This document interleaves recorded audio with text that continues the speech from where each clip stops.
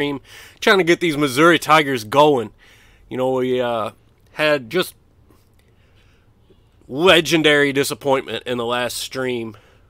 So had a lot of attitudes, took us down. It should have been an uplifting year.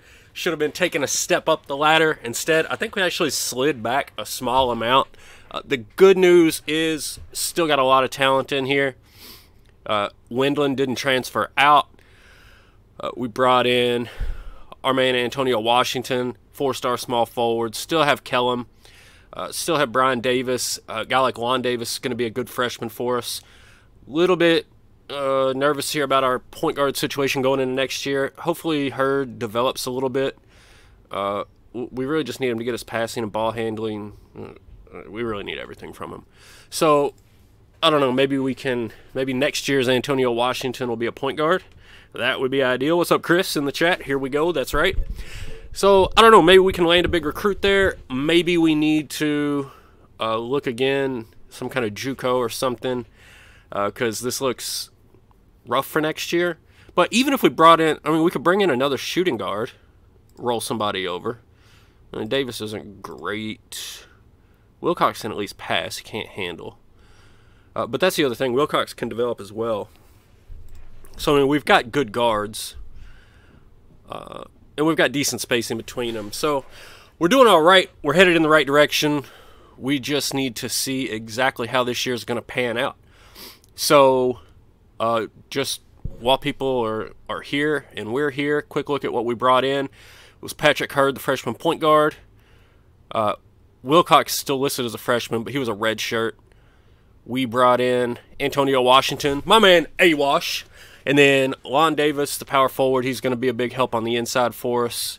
And Benton was our other recruit. And so you can see they're all relatively low ratings, relatively decent potential, which is about what we would expect in this range. Hopefully we get some decent attitudes out of them. But for now, it's time to hit the recruiting trail. So we should have, let's see if we kept the email first of all. I think we already checked out the draft in the last one. And I'm pretty sure, yeah, Mike O's went real late. And the point guard didn't get drafted. So it was just Mike O's, and he was very late second round. We do not, maybe we do, yeah we do. So we only got one scholarship open? Is that right? 3 scholarships. Oh, we had a lot of players transfer out, I think. After all the drama, we had a handful of players transfer out. So we have 3 scholarships. We know one of them needs to be a point guard for certain to replace Magnum. Otherwise, we've got... All right, so next year we'll only have 1, 2, 3 guards on scholarship, assuming no transfers. So we need 2 guards for certain. What else do we need? We're plenty fine on small forward. We need a power forward, ideally. Because next year we should have Wendland and Snyder. And then Benton behind them. So yeah, just some depth at power forward is really all we need. If we have better options at small forward, at center, I'll take it. But we need 2 guards and ideally a power forward. So that's what we're going to look for. But as always, we're stuck in this Great Plains region right now because our budget is so daggone low. So we just load up fairly much on the top 10s, but even here, so I'm going to give this guy a go, see if we can generate a little bit of interest, get him on both lists. Same with Gary Dunn. Both of these guys' GPAs are fine, I can chase after them. He'll be fine. Let's see. Are there any 2-star point guards out of Missouri that I can get a little bit of a head start on? No, there are not. So let's bounce through the rest of these positions, see if we can get luckier with the talent, the in-region talent. That's a non-qualifier. Definite non-qualifier. He's too questionable. Not going to do that. All right. Maybe all the talent. What's up, Breeze? Glad to have you, buddy, as always. Whew, those 2 4s are scary to me.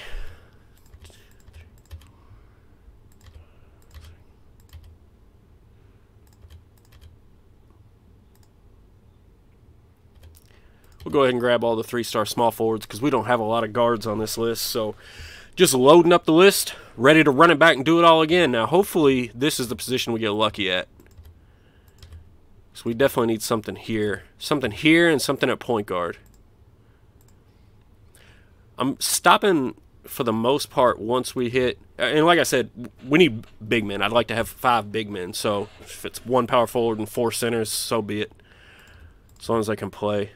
We're really, really devoid of. I can only come up with 40 guys that are 3 stars and above to even put on my list. Not interested, not performing well in camps, just to get on the list. So let's go back and grab some 2-star guys from some of these positions that we know are positions of need.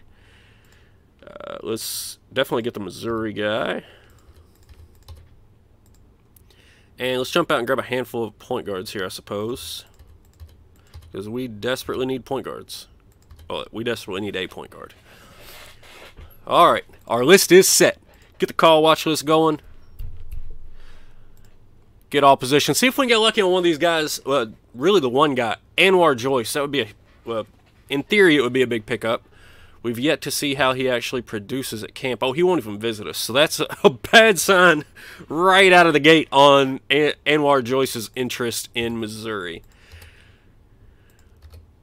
All right, we'll just get a handful of these other guys. Once we've identified our targets, then we'll call. I'm not going to waste time on it for now. I'm not going to waste time on the film. We do, again, have to be extremely careful on our budget.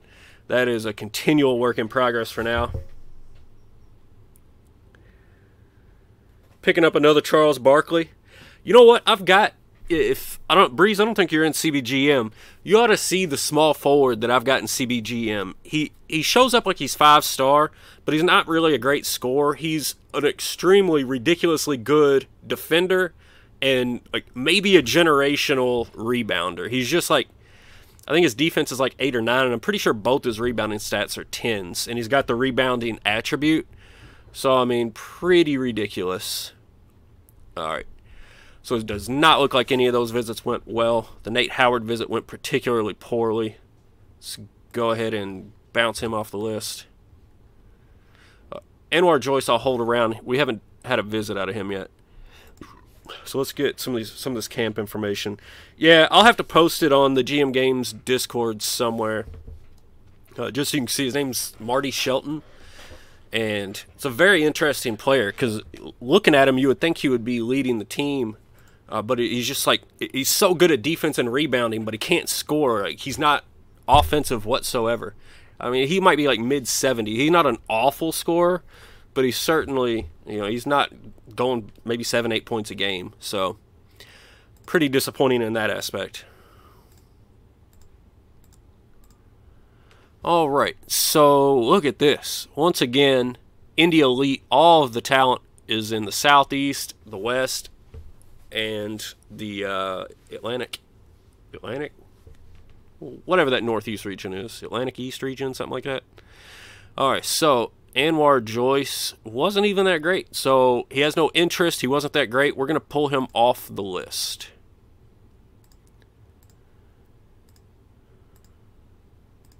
None of these guys were good. Did I just do Johnson? Yeah. Bowden. Oh. All right, Damon Payne. That's definitely one to watch out for. And, of course, he's one of the ones that already visited and still is only, like, barely interested in us. But it's good to have options, right?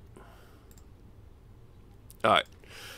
So not too much interesting here coming out of that camp.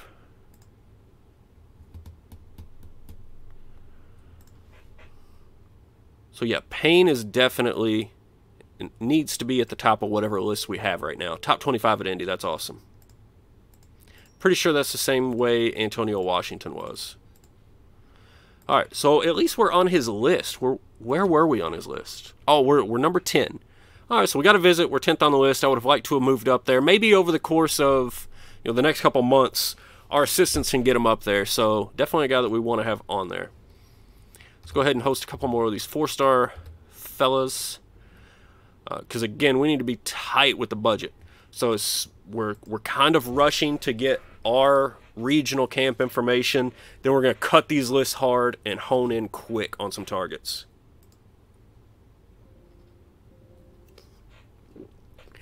That actually does two things for us. One, it's going to save us some money.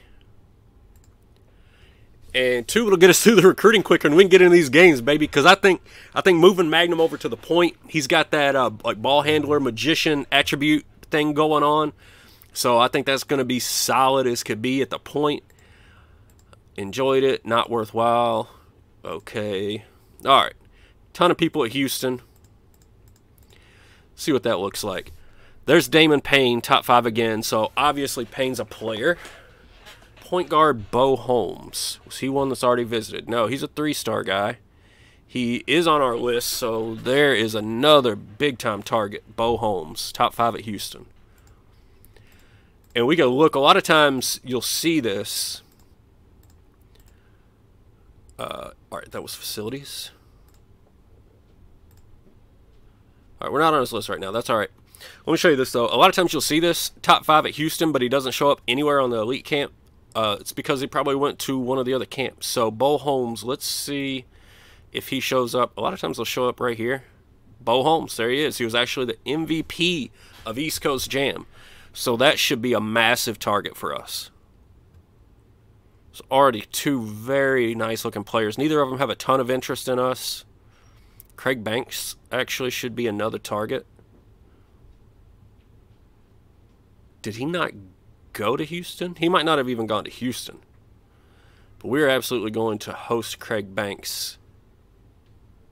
He's on our list?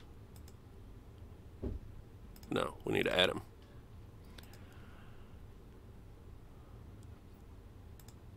What is this? Is this Nebraska? Yeah. Top 10 at Houston. There's another host. And another one that we want to clear out his information. All right, so, you know, we're looking for guards and power forwards, and a couple of real nice targets there at small forward. So, yeah, you got to roll with it. That's why I add those guys to the list. What's up, Beach Bear? Glad to have you back in here, buddy. But that's why I add, even if I've got, you know, I'm targeting point guards and power forwards, but you got to throw these other guys on the list because I'm just trying to bring in talent. If the talent gets here, we'll make it work once they all show up on campus, right?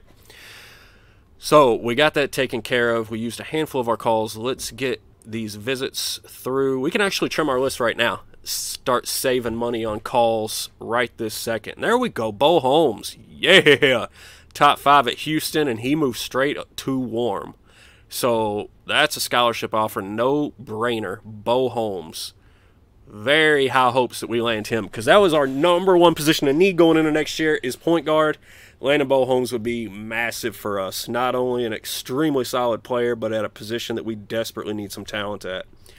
So, this is a dead period, which is a great time to go through here and trim our list. So, whatever. Joyce is fine. He can be on the list. Top 10 at Houston. That's fine. Tremendous work ethic. Love to see that. So, Marcus Adams, another guy I'm definitely interested in. All right, decent. We'll see how many of them were decent. There's top 5. Decent. Didn't stand out. You're gone. Jason Hayes, get out of here. Top 25. Get out. Sammy Brooks. Hard-working kid. Only gets you so far. Now, here we go. Here's an underrated point guard, 2-star guy, top 25 at camp.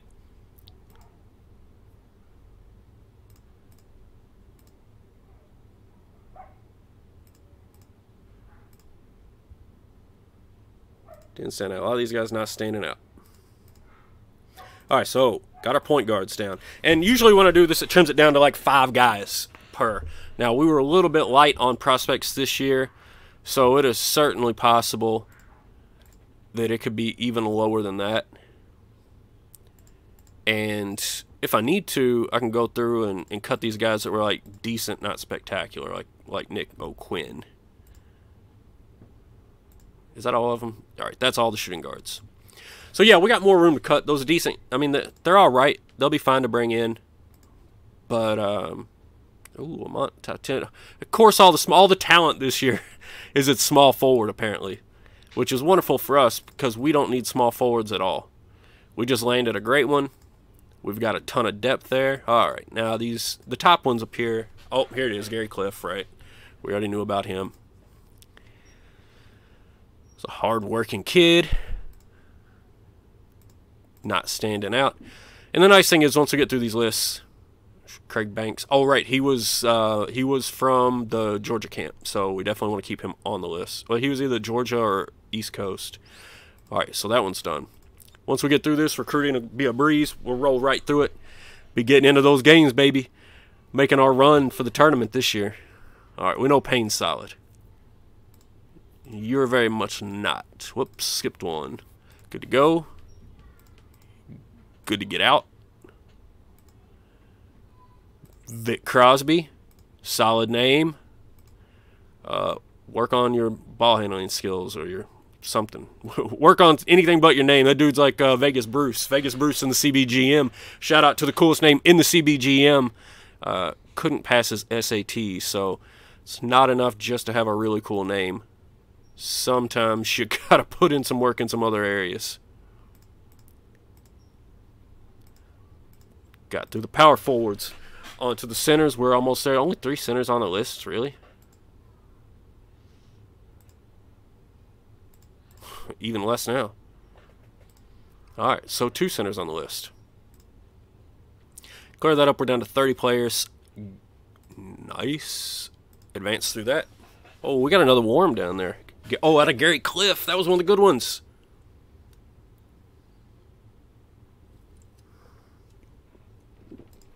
So Collier Taylor also popping up. Hardworking kid. I definitely like Holmes a little bit more. Alright, so what do we want to do? Realistically, if we could land 2 good point guards and a power forward, that's ideal, right? So let's see. We'll bring in the guys that were top 25s. Ooh, visit declined from a 3-star guy out of Texas. That's interesting. All right. Sanders will come. Marcus Edwards, top 25. All right, so we got 3 power forwards coming in. See if we can get one of these guys. Give us a real good visit. Show some interest. Get through these summer camps first. These are not our camps. We have no prospects there. I'm not worried about them at all. We just want to see if we can interest one of these power forwards with our beautiful campus at the zoo. Oh, yeah, we got 2 real nice ones right out of the gate. Greg Sanders went straight to hot, top 25 at the regional camp. And we also got a lot of interest out of James Scott, who, again, top 25 at Houston. So let's see, Marcus Edwards. He was also top 25 at Houston. Oh, we already had him in as well. And then these guys were just decent. We're not all that interested in them. So a couple of real good options right here in Sanders and Scott. Let's bounce over and focus on our point guards for this week. See, Gary Dunn, top 10. That's a definite host.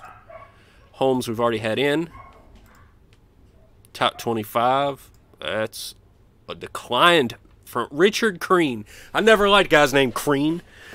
Probably related to Tom somehow or other. Mark Nurse, he'll come on in.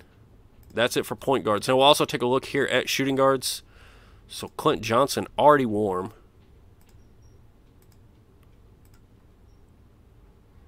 Ernest McPherson. Oh, he's an in-state guy. Had a good camp. Love it. See how that works out for us. So you can see we've only got a couple of guys left to even offer. We're still at $15,000 on the budget, so that's exactly where we want to be.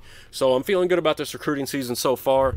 I think we're going to wrap up these targets, blow right through it, and we're getting to game time. Woo, I can't wait to get to game time. Windland, see what he can do now that his foe, Mike O's, has moved on to bigger and better things. They're in the NBA. Stapleton wasn't great, right? Neither was Taylor. Crean won't come. Jerk. Oh, Anwar Joyce. See, he's moved up to cool.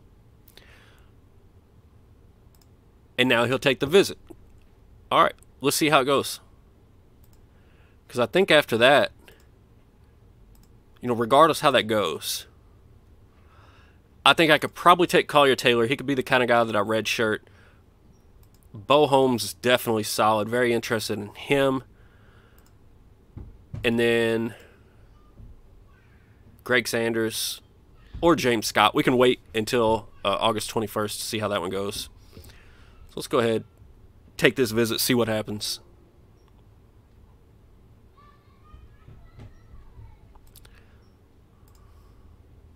Alright, so nothing crazy there out of Joyce.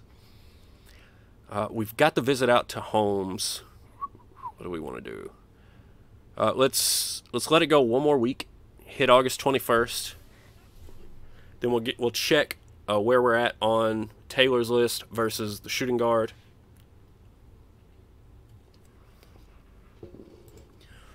All right, so Holmes has got us right there in his top 3. That's good stuff. We've already got him offered. Taylor, we're in the top 7. Nobody's way ahead of us, so we definitely want to unlock the rest of these. This is very possibly the other guard that we offer. Clint Johnson. Ooh, we're way back here. Texas A&M, Duke, Baylor, all ahead of us. He's a 4-star guy, though. He's almost a top 50 prospect. He's definitely got, you know, the stats. He's definitely got this over here. And the thing about this, you know, I usually, the way I feel about it is the camp performance is current ability, and then the rankings are potential. So Clint Johnson's very high on that scale. Collier Taylor's not low on it. He's not low. I do feel like we've got a better chance at him. That's going to be the other offer that I send out at guard.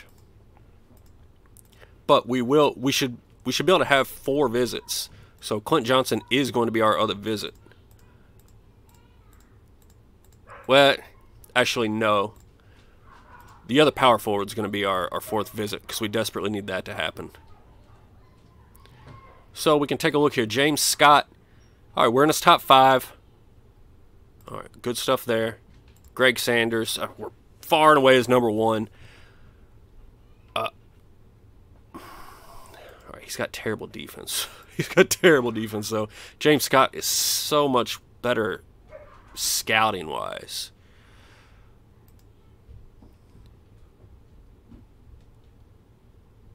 I mean, the ratings aren't a massive difference. The stats aren't a massive difference. Sanders looks like a better rebounder.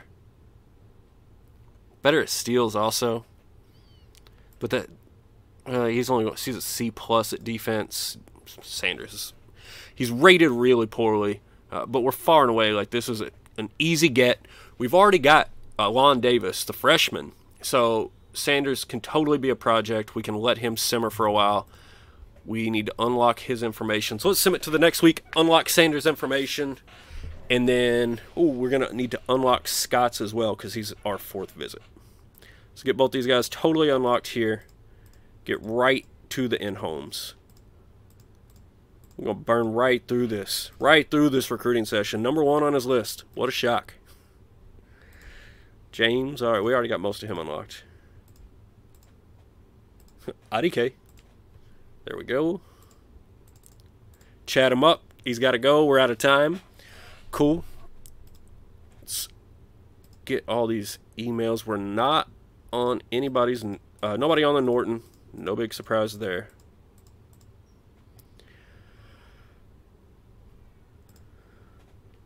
All right, offers out. Everybody's nice and unlocked. We can go ahead, pop through a couple weeks here. We got our backup options, both at the power forward and at the guard. We've got a backup option at each. Hopefully we don't need them. We just land our top 3 options and go on about our business. Still got $12,000, which is right, you know, that's my sweet spot. Headed into the in-homes. That's exactly where I want to be. So far so good.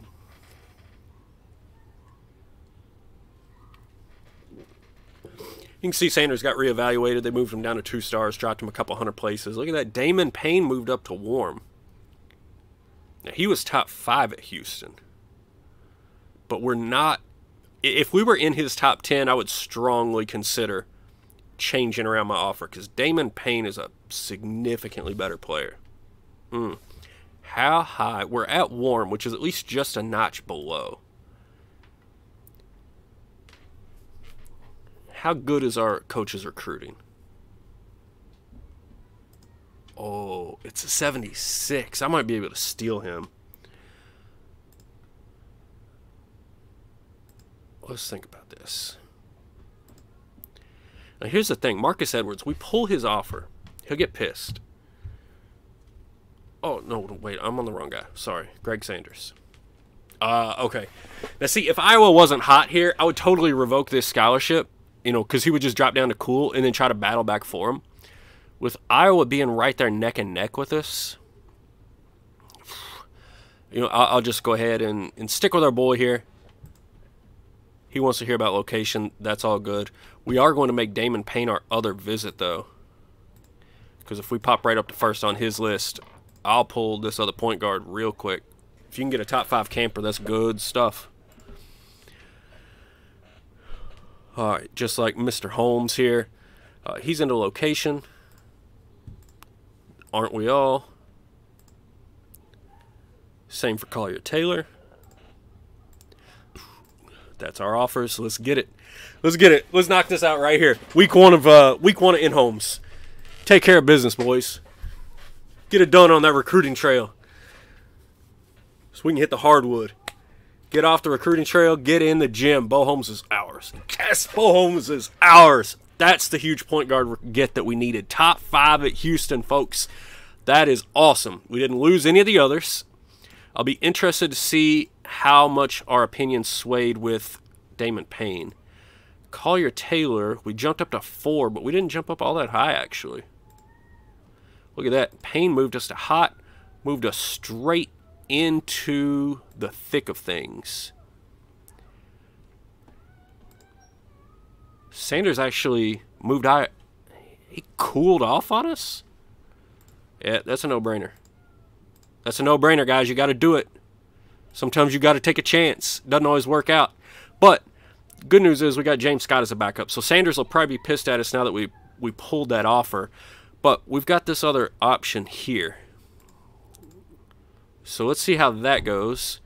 Then we can jump out on... Where was Mark Nurse? He's top 25. He's top 25 at Houston. Wow. His interest just not got up.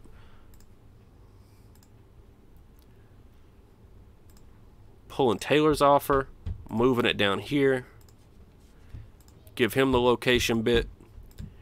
And then... Ernest McPherson, top 25. What does he want to hear about? What do you want to hear about, Ernest? All right, you got to go. That's cool. Did he not answer? All right. Academics looks good. So we've got all 4 visits out. Get this scheduling out of the way. We got one of our big 3, and he was actually the most important, the biggest position of need, which is awesome. Oh my gosh. I got to send a thank you card to my AD. All right, we got to go on the road once to Gonzaga. And then we have our rivalry at Illinois. But everything else, look at this home schedule. If that's not 8 wins, we're doing something wrong. So, shout out to the AD there. Scheduling us into a fairly nice out-of-conference record, or at least what should be a fairly nice out-of-conference record. Bad news, folks. We lost one of these recruits. Don't know which one it was. Now I do know which one it was.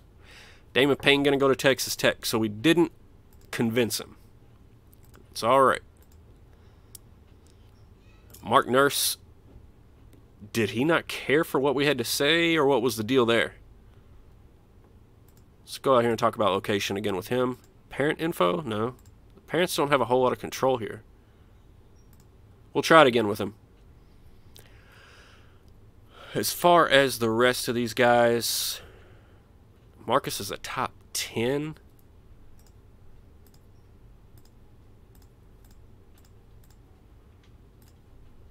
See if we can get Marcus Adams to be a little bit interested. Maybe.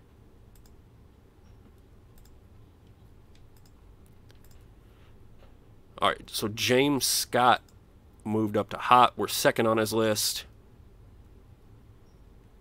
Hardworking kid. Visit. Location.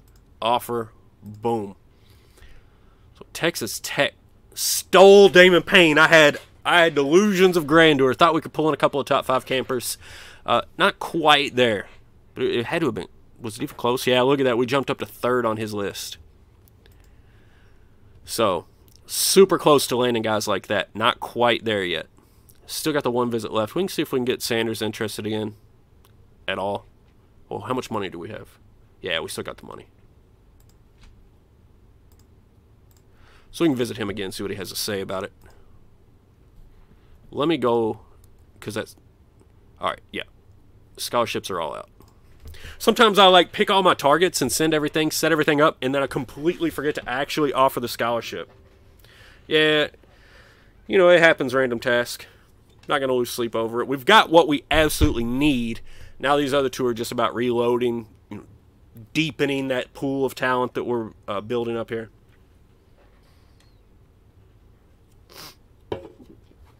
Love to land both of these. All right, so James Scott has made a decision. He's coming. So we got our power forward. So now all that we're looking for is that second guard. And we can really go either way with it. And see Sanders, he was coming around. So we could have gone there if we needed to. All right.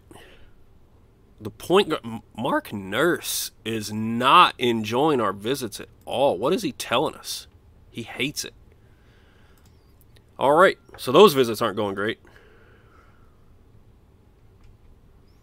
Yeah, it can be frustrating, but, you know, we can live with it. Well, what I want to do here is go to guards only, get rid of anybody who's already committed.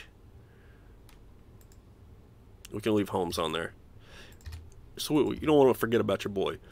Mark Nurse is off the list. Now let's take a look at the rest of these guys. See if any of them stand out talent-wise, because none of them stand out. All right, Marcus Adams definitely stands out. But he's not interested. So you just got to move on. Gary, also not interested at all. So these 2 are both outstanding guards, and neither of them are interested in us, which is frustrating. Decent, decent. Here's a top 25. Now he's cool on us, but we're toward the top. So I don't know, maybe. Talented player that could work harder. Ugh. And then Collier Taylor. All right, so McPherson is... Wait, where's our other scholarship? I got to go get it off of Mark Nurse, don't I? I took him off the list. I always forget that taking him off the list does not revoke the scholarship. All right, back to the list. Colin watch list. Guards only.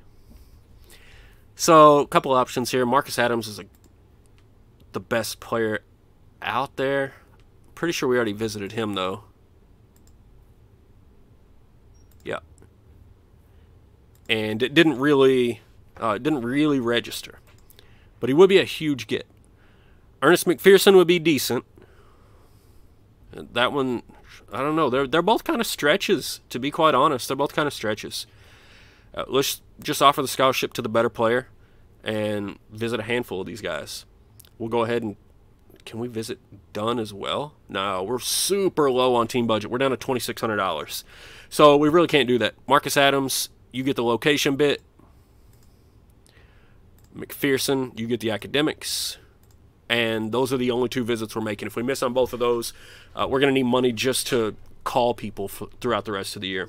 So that's what I'm saying. Like, right around $12,000, I can usually get through a recruiting season. So,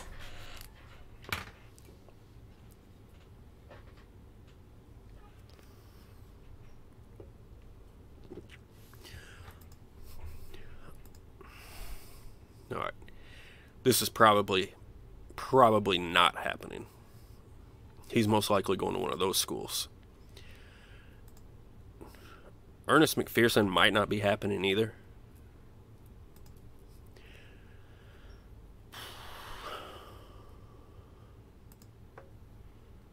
I don't feel like Collier Taylor is really an option anymore. Gary Dunn was never an option.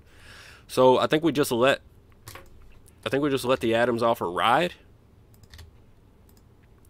If we can pull back, you know, if Adams declares somewhere else, we'll throw it over to McPherson, or even Dunn if we have to. It doesn't cost anything to make an offer. Let's get the full list. Anybody who's not a guard is being pulled off the list to save money. Guard, guard, guard. You're out. Out.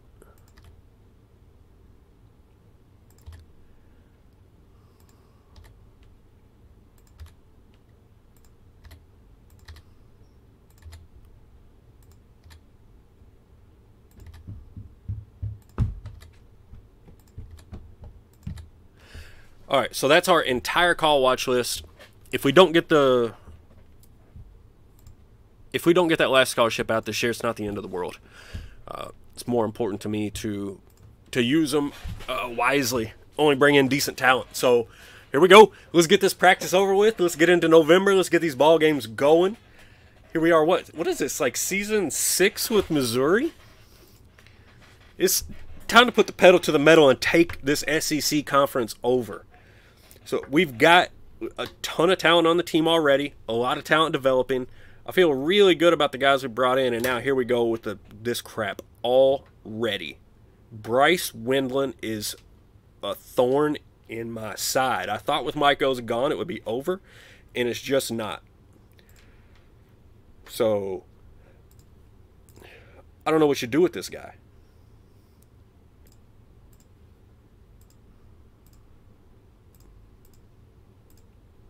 All right, let's go ahead and suspend him. Jesus. Get it together, Bryce. You jerk. Makes me really happy to have Benton and Snyder. Because, of course, not only could Wendland leave, I might want to kick him off. I don't know. He's our most talented center, which is frustrating. But he really pisses me off with this attitude.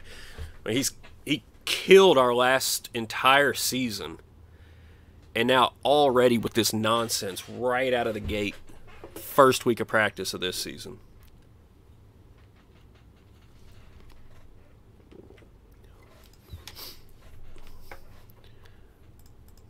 Got a red shirt reminder. I don't feel like I've got anybody I need to red shirt, but it's probably time to set up this season's roster. So let's take a quick look here at the roster overall. See what we got going scoring-wise. Defensively. Look at Wendland on the defensive rebounding.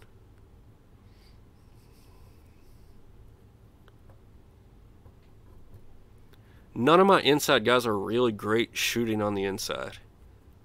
I actually feel like maybe, I don't like to do it, but maybe this is a favor the outside kind of team. Most of my scorers are out here. They're all good jump shooters, and nobody can really do anything on the inside with the exception of the walk-on, who I do not like to play walk-ons at all. Although he might actually be the best option. The best option as far as a backup goes. Obviously, Snyder's better. Benton is a freshman. Not great. Maybe this actually is an opportunity for a red shirt because we've got Wendland.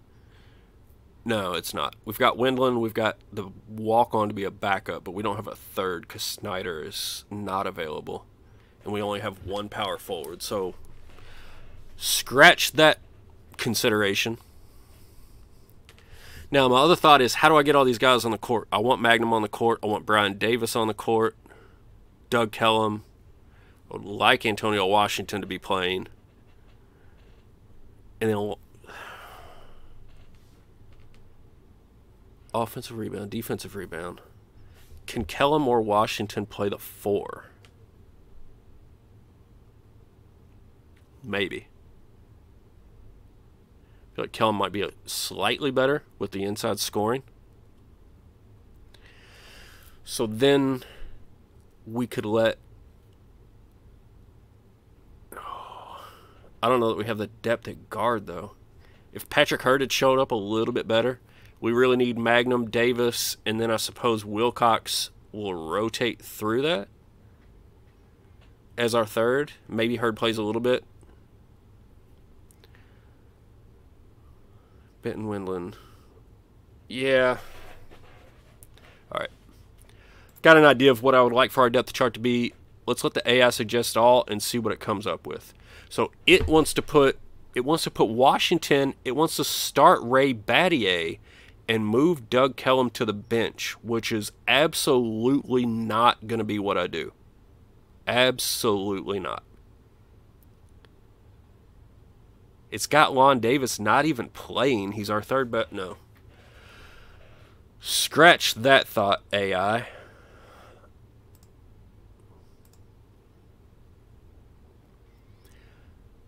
So Washington, I like him small forward and power forward. Mark Carroll. See a walk on? Yep. Sometimes I look at these names, I'm like, I don't know who in the world you are, my man. And it's almost always because they're a walk-on. Now, Leonard is a walk-on, but he's more talented than some of the others that we have. So, you know, you do what you got to do, right? See, I think Leonard is going to be better in the backup role here than Benton would be. But I do think Benton's ahead of Carroll and Palmore. Pete Hurd as well. These guys are young, but I would like them ahead of these losers. And Rashawn White. All right, so all three of these guys down here are all walk-ons. Let's let the AI suggest a matrix on that. Now, I like that. Scott Washington playing 16 minutes a game. Wilcox, Leonard gets 10 minutes, okay. Patrick Hurd comes in for 8, gets a little bit of development. But we really rely heavily on our starters. Davis, the freshman, only getting 26. Washington filling in for him, so I like that. We're going senior, junior, freshman. All right. So I'd say around like 65% is about where I would like to have my offensive set usage on this. I just kind of eye up how old they are, how good they ought to be at these things. Try to set it somewhere in the middle there. So we've got our depth set up. Why do I have shuffle and high post offset here? Can we go 50-50 on that? Because I would very much prefer it. Yeah, we can. It's probably left over from earlier. They were probably better at one than the other when I got here. I am going to go favor the outside just a little bit because we don't have a great inside score. Take a look at the defense here. Got that 1-2-2 zone working. The 2-2-1 press. Love it. All right, everything's set up. We can roll right through this season now. We can hit our goals here. We got to qualify for the NCAA, top half of the conference, win 15 games, improve school prestige. I think, ideally, if this season goes the way it should, we should be able to hit all these. Now, if Windland decides to be an ass for the entire year, it might not happen. I do want to back my offensive pace down. I like to have offensive pace way up high when I'm far more talented than everyone else. If that's not the case, it needs to be much lower. A handful of those won't matter. Offensive crash boards, we'll also back that off a touch.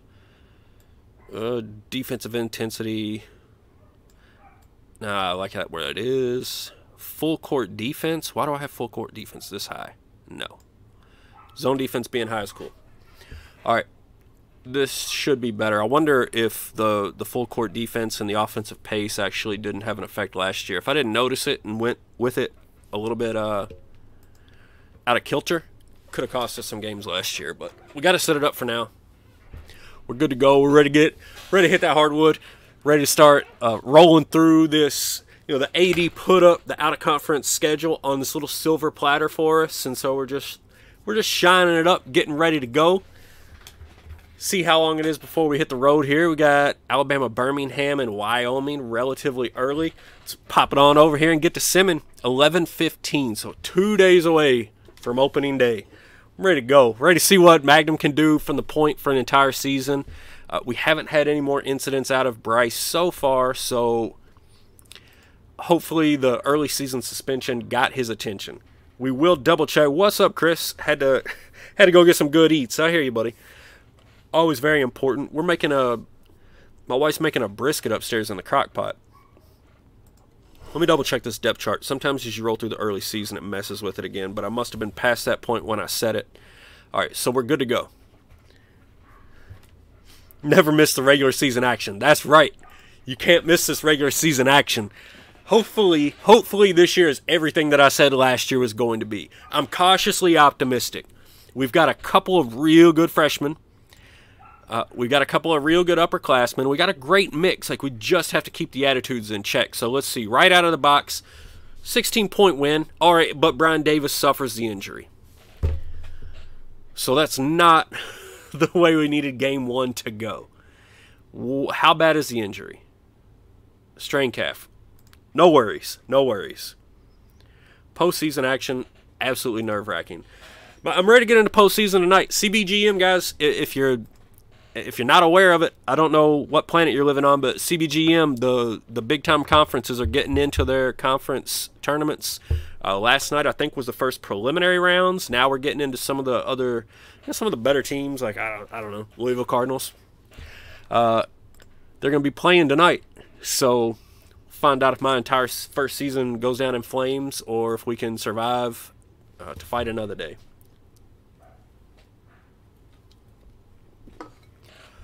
All right, here we go. Furman coming into the zoo.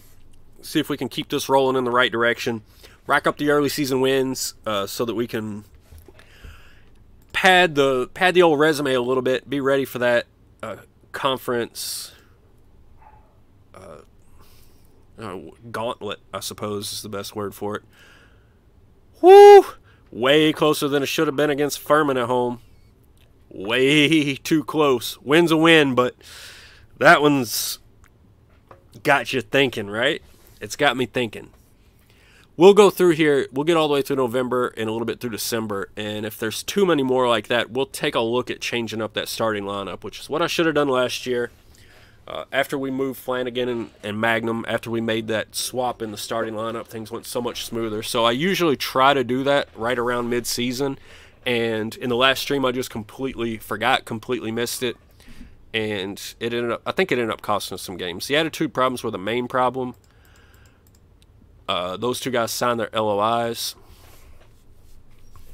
So we're still working on Marcus Adams. He's up to warm now. So I don't know. Maybe we got an outside chance if these other schools, like if none of them offer. Which seems like a long shot, but why hasn't he already committed? If the offers are out there, why isn't he committed? I don't know. That's weird. All right, so we'll keep working on them. That's why we try to save a little bit of money for those during the season calls. And if we do land him, it'd be a huge pickup.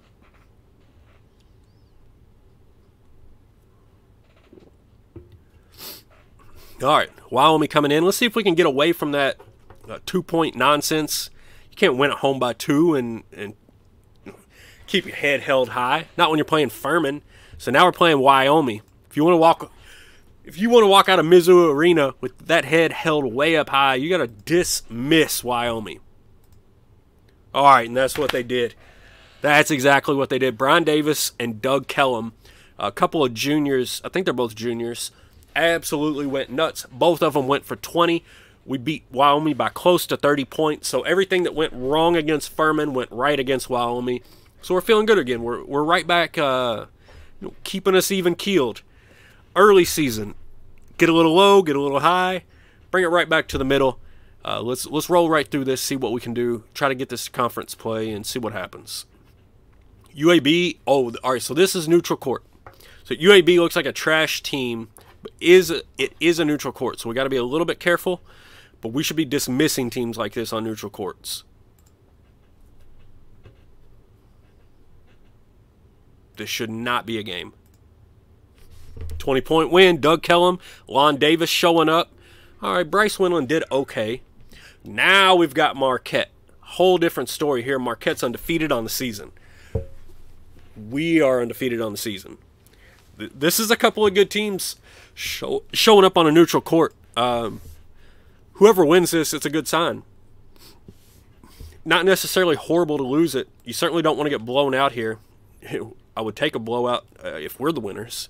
Let's see what happens. Missouri and Marquette, we lose by 10. Not the worst thing in the world.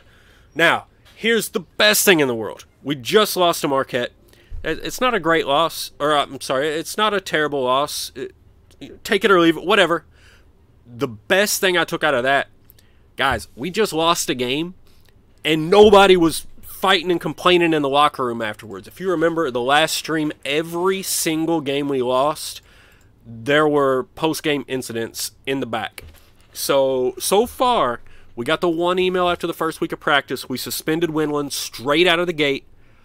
And now we just took a loss and didn't have it result in a fight in the back after the game. I feel good about that. I think that's a good thing. That's a sign of progress. Let's hope there's not too many opportunities for that particular sign of progress to pop up throughout the year. But we got another one right here as we go on the road against the Zags. So, they're 3-2. They're not exactly world beaters this year, but it is Gonzaga on the road. So, again, keep it close. Don't get blown out. If you can squeak out a win, that's wonderful. Oh, baby! 76-70. The Tigers over the Zags. Once again, let's take a look at that one. That's one you got to get excited about, right? Where are we at down here? 76-70. Woo! Look at Lon Davis, the freshman. Woo! Look at Brian Davis. Look at Magnum. They're all doing their thing. Magnum with 6 turnovers. You got to cut that out, son. You got to cut that out. Winland cleaning the glass. But I'm loving Lon Davis early here. But, of course, Brian Davis, he's really the starter. See, I'm kind of mildly surprised he doesn't have the bucket getter. And it would not surprise me at all if he grabbed that bucket getter attribute for next year. But guys, we just went in and beat the Gonzaga Bulldogs on the road. Now, I don't suppose that they had Chet Holmgren on the team yet. And if you all are keeping up with the real-life sports, the top recruit in the country, Chet Holmgren, just signed or just committed to play for Gonzaga. So, you thought Gonzaga was tough this year. Wait till you see what that guy does next year. I saw some highlights. He looks ridiculous. It's like a 7-foot guy that handles the ball like a point guard. So, and it's one thing, like Anthony Davis handled the ball like a guard, but Chet Holmgren handles it like a point guard. It's ridiculous. And maybe that's the competition, but it's something to see. So, obviously they didn't have him around. We took him out on the road. Big time out-of-conference win. So things are looking up right now. Now we got North Texas coming into our arena, and they take us out. So you get the high of beating Gonzaga on the road, and then it's back to this low of losing to North Texas at home. Gosh. And this is that painful, like, high 50s, low 60s prestige. Coach still not quite a superstar. Weird rut. Hard to get out of place. But we're fighting through it. All you can do is keep bringing guys in.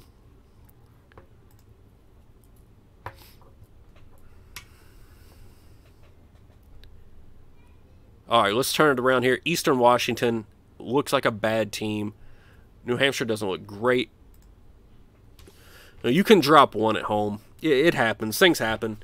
The thing is, look, another loss, another quiet locker room after the game. So, again, we don't need to test that theory over and over again. There we go, taking care of business. Brian Davis with 28. My word. Magnum with the double-double. 11 points, 10 rebounds for the senior point guard. So, we bounce back real quick and in a hurry. Now we got New Hampshire. This looks like a decent team, an average team. They're 5-2. But, they're New Hampshire. You should win this game at home if you're the Tigers. Doritos, Locos, Tacos, what's up? Been up for almost an hour, buddy. Rolling on through this, we got the recruiting out of the way. Got a couple of decent commits looking to come into the zoo next year. And we're blowing through this season, seeing what happens. We've had a big win on the road at Gonzaga. We had a couple of rough losses, actually. Well, no, just the one, right? The Marquette loss was on a neutral court. That is what it is. The loss at home against North Texas was embarrassing. So let's see if we can avoid it here against New Hampshire. Yeah, easily. 16 points. Magnum with 20. Windland also hit double digits there in points. And I didn't see who was third. But we're doing things. We're doing things. Let's see. Now, on the road at Illinois. Now, Illinois is number 17. They're 6-3 in the so far. 6-3 in the out-of-conference, though, is not great for a team like Illinois. They can't be playing real significant, tough competition, right? But we're on the road. So I think I'm going to call the game a toss-up. And if it's significantly one way or the other, you know, I keep talking about this up and down roller coaster of a season we had last year. You know, we kind of started off already again this year. This is certainly one that if the result is significant in either direction, it's going to send me one way or the other. Certainly, 100%.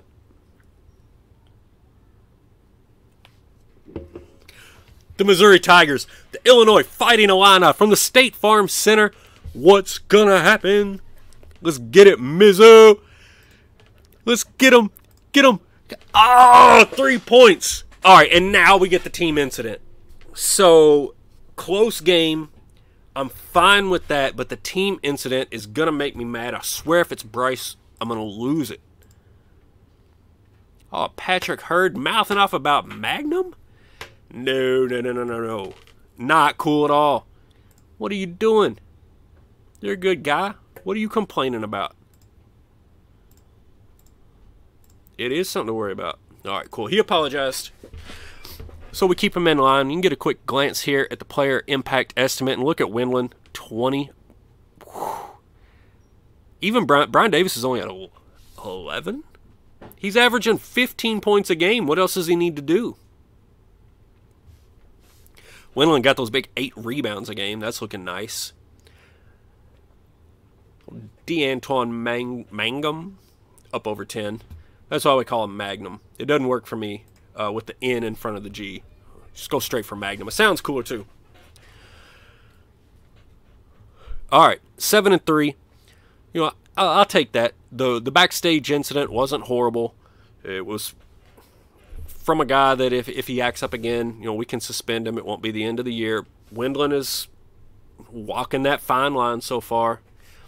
And it was a close loss on the road to a top 25 team. And that's what happens when you go on the road against a top 25 team up until you become a really good elite-type team, which we're just not yet. We're moving in that direction. We're trying to consistently move in that direction year over year, but it just takes time. Especially since, you know, I talked a couple of streams ago. What's up, Beardtown? Glad to have you, buddy. You can see what's going on here in the stream, 7-3, trying to move in the right direction. Ladies call you Magnum, yeah, Cougie official. Yeah, that's why you got to go with it. If you got a name that even looks anything close to Magnum, you got to go for it, right? You know that's his nickname. You can't have that last name and Magnum not be your nickname, right? That's impossible. No way. No, there's nobody in the history of the world that ever had that last name that made it through high school and didn't get nicknamed Magnum. Just doesn't happen.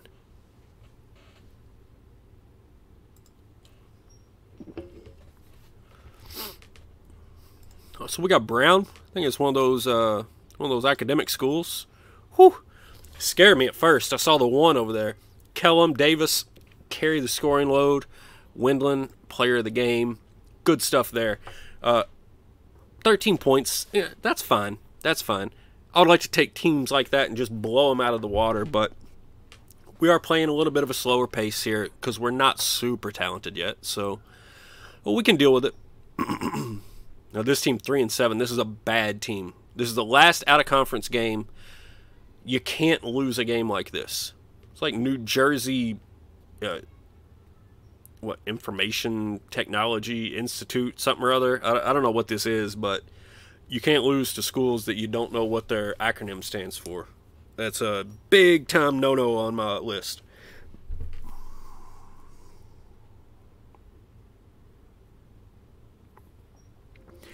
Yeah, so Beardtown says he's got to recruit. He's doing in-home visits, and they say they can't see they can't see him playing for him, and then they signed the LOI subsequently. The big thing you got to look for there, and you can probably back me up on this, after he told you he couldn't see himself playing for you, he still had interest. I bet he was still at least cool, right? Because if that goes to none, you got to cut bait with those guys. You got to move on. But I bet after he told you that, he was still cool. You know, he still had some interest. It was higher than none. So yeah, that happens, and that's what I've always told people. If it goes to none, you got to move on. But if they still got interest, especially I've had people tell me that, and I'm still their top school.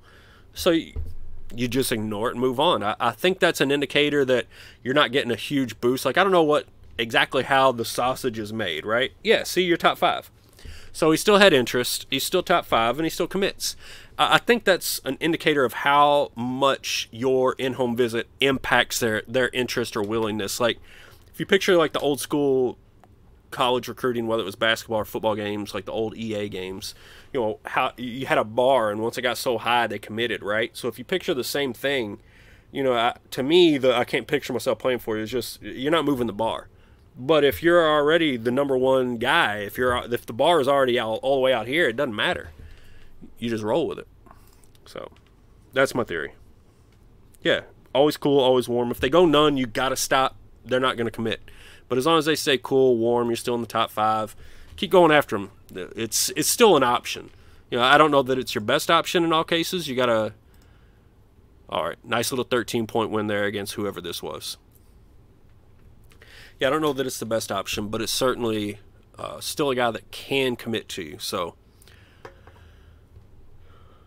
glad to have that reinforced a little bit, though. Because there's all these things that I see from the seasons that I play, you know, over and over. And I've played a lot of seasons in this game over a lot of years. But it could always change, right? And you can always be surprised. You can always pick up something new. I got a lot of theories. I like to test them. And the more they work out, the harder I push them. And sometimes they fail. Sometimes they don't work.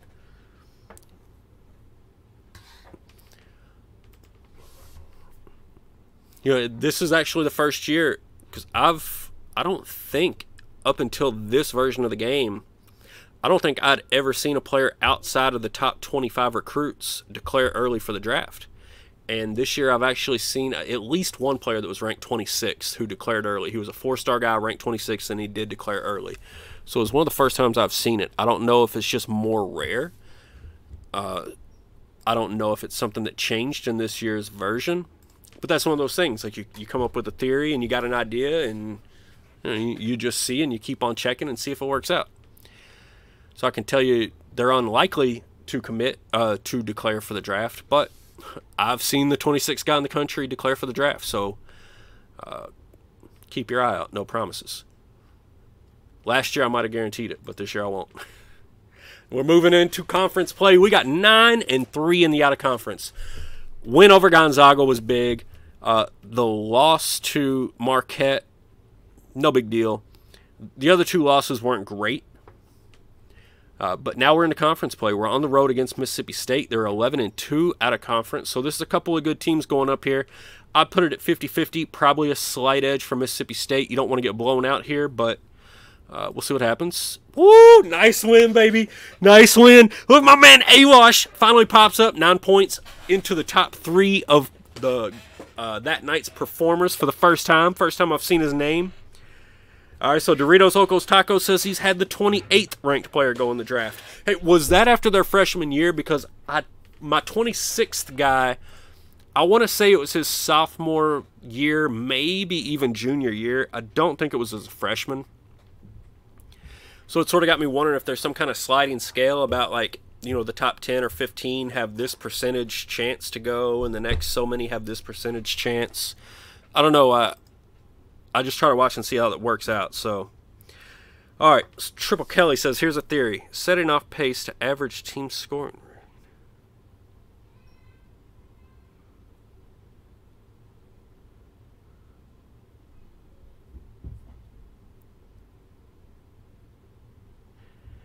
He said in his offensive pace to his average team scoring rating. Okay, interesting. I see where you're going with that. And full court defense to average team athleticism. it could definitely work. I think those are good percentages. And I mean, you won 3 out of 4 national championships. You can't argue with that. You can't argue with that.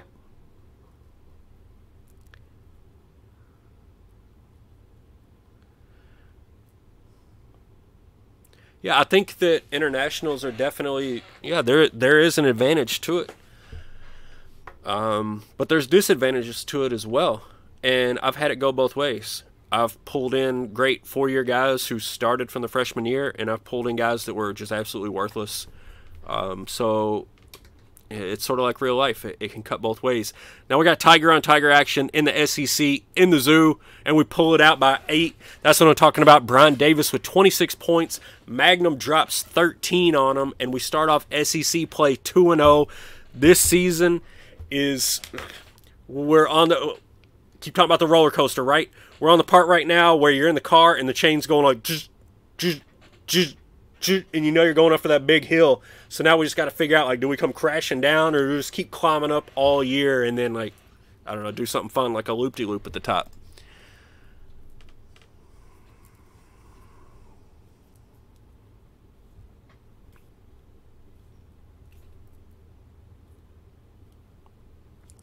Yeah, players that sit out, they will definitely, the going pro mechanism is based on their ranking as a recruit, I'm fairly sure. So a guy can transfer in and then just go pro. I've had that happen as well. You know, you redshirt them, you don't redshirt them, it doesn't matter. They're not eligible when they transfer in. They just go pro. Or they come in, they play one game, they tear their ACL, they go pro. The going pro mechanism has,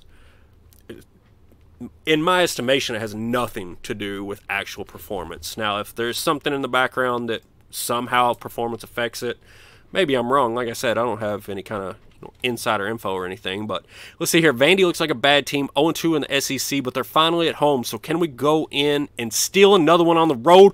Woo! Domination of Vandy. You know, we beat up on Vandy all last year, and we just went in and smoked them by 20. We're 3-0 in conference, and 2 of those are on the road, I think, right?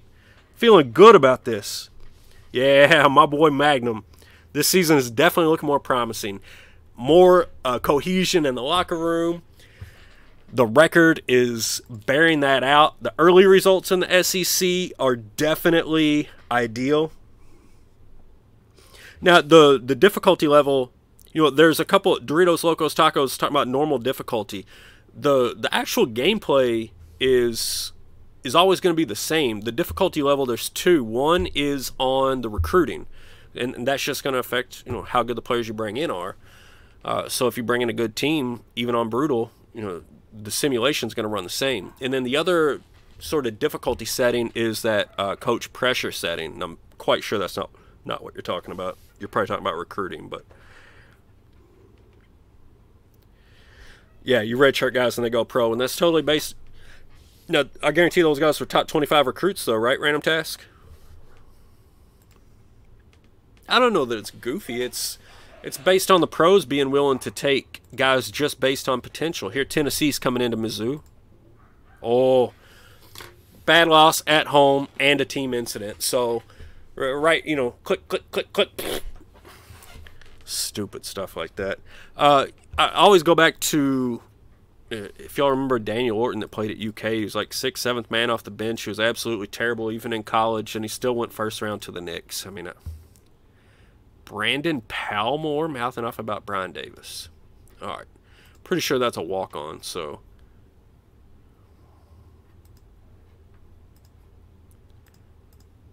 There is something wrong. All right. He apologized. Good to go. Didn't have to suspend him. So, yeah, you know, that just happens.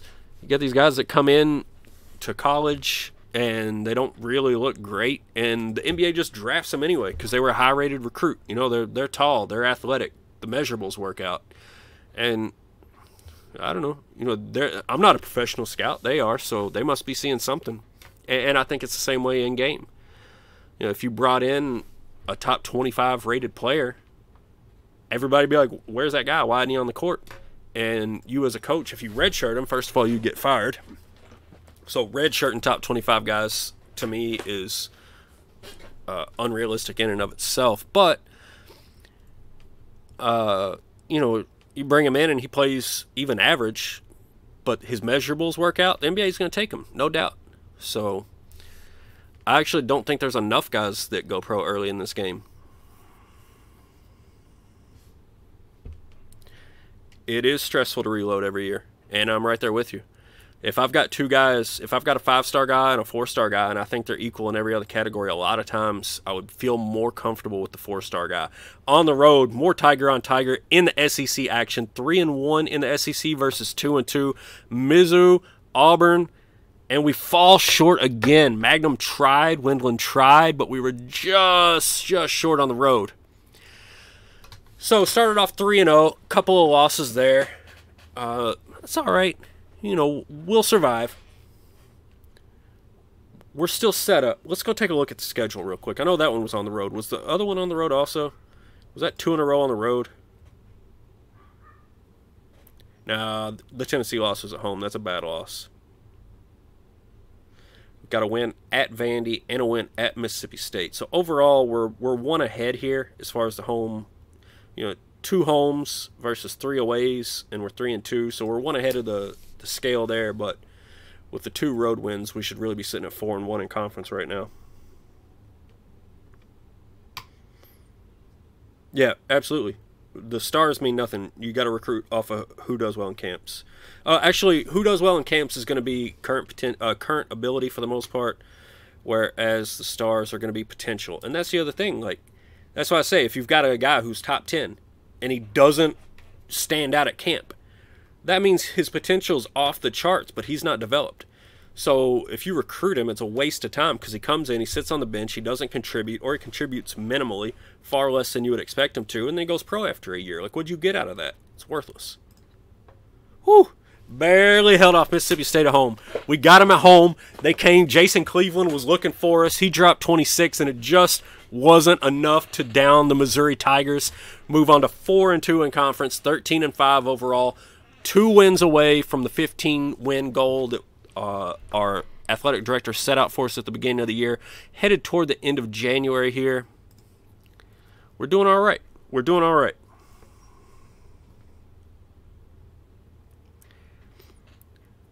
Yeah, you get a little extra bringing in the one-and-dones. That's 100% correct. You bring them in, and they're ridiculous. The thing is, just like this, keeping up with the scholarships, because like you know these guys are going to go pro, but the game doesn't, so you can't offer those scholarships early, and sometimes that part of it can burn you.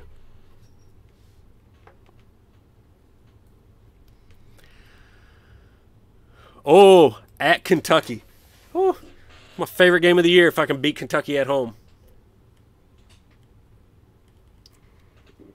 12-6 on the year, so definitely a beatable team this year. Last year, they were stellar. This year, ranked 21st, 12-6 on the year, 3-3 in the SEC. They're beatable, but we're in Rupp Arena going 8-5. Yeah, 8-5 really takes its toll there. Big-time loss at Kentucky. That hurt. It did not feel good. But how many road games? We're 4-3. What have we played? Has it only been 4 road games? I think it's been 4 road games. So we're still one ahead. That's all right.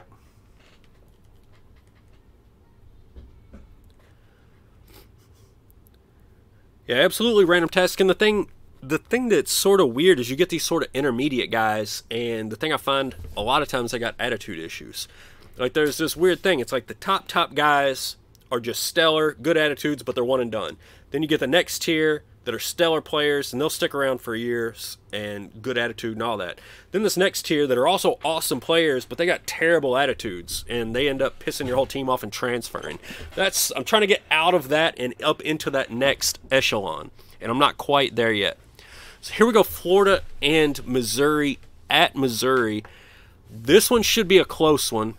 And hopefully, you know, this is one of those, there's a handful of games every year that end up being the difference makers. Sometimes you get a shocking win like the one at Gonzaga. Sometimes you get a shocking loss like North Texas. But these are the ones you walk into it and you say, this is a difference maker. This is a close game. This is one we want to win on our home court.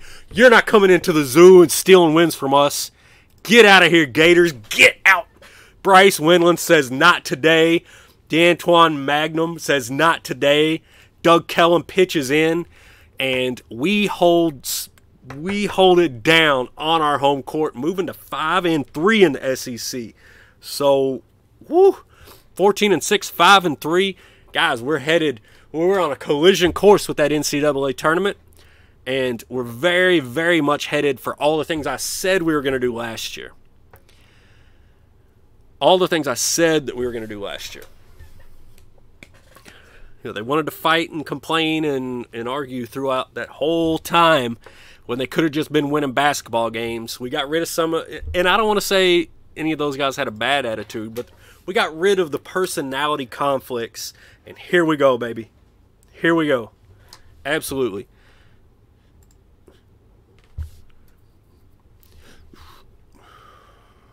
Into LSU. Not a great team. Could pull one out here. Could pull one out here. Windland pulls out the double-double. Kellum and Davis do their thing. Oh, my word. Oh, my word. Great-looking games there. You know, I said I was going to go halfway through the season and then take a look at the performances, but just based on our performance as a team, I think we've got it rolling.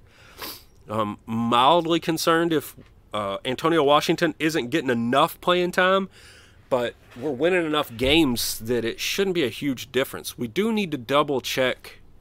I do need to double-check that he isn't one of these guys that like wants starters minutes as a freshman or something, 'cause I did not check for once starters minutes coming into this. No, he's all good.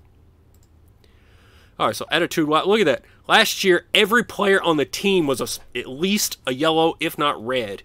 Look, Kellum's turned around. Battier's turned around. A lot of these guys turn around. Windland, his team relationships pick him back up. So this is all headed in the right direction. You cannot overstate how badly the chemistry issues demolished last year's team, guys. If you're not paying attention to chemistry on this, I promise you it's having more of an effect than you think. So this team getting along, everybody being happy, it's doing a lot for us. To the point that here we come, South Carolina coming into our place, and I think this 50-50 game may be better. I think we should be slightly favored. Now, we did drop, home games to North Texas, Tennessee, so I don't want to get overboard with it. But we're moving in the right direction. I'll call this game winnable. It's probably 51-49, but we're calling it winnable. Last year, this wasn't winnable. This year, we got a shot. We can beat South Carolina. In theory, we can beat South Carolina. Maybe we'll do it down the road. Tonight was an off night. Frank Wilcox got hurt. Really upset everybody. So let's see here. All right, sprained ankle, not bad. He's good to go. Shake it off, buddy. Look at Windland. Still up there close to 20 on his player impact estimate. Still only a junior. With that attitude turned around, headed in the right direction, he should be a lock to stick around for his senior year. So, tough loss there at home to South Carolina, but we're still 6-4 in conference. This is very much looking like, looking like an 8-9 seed kind of team.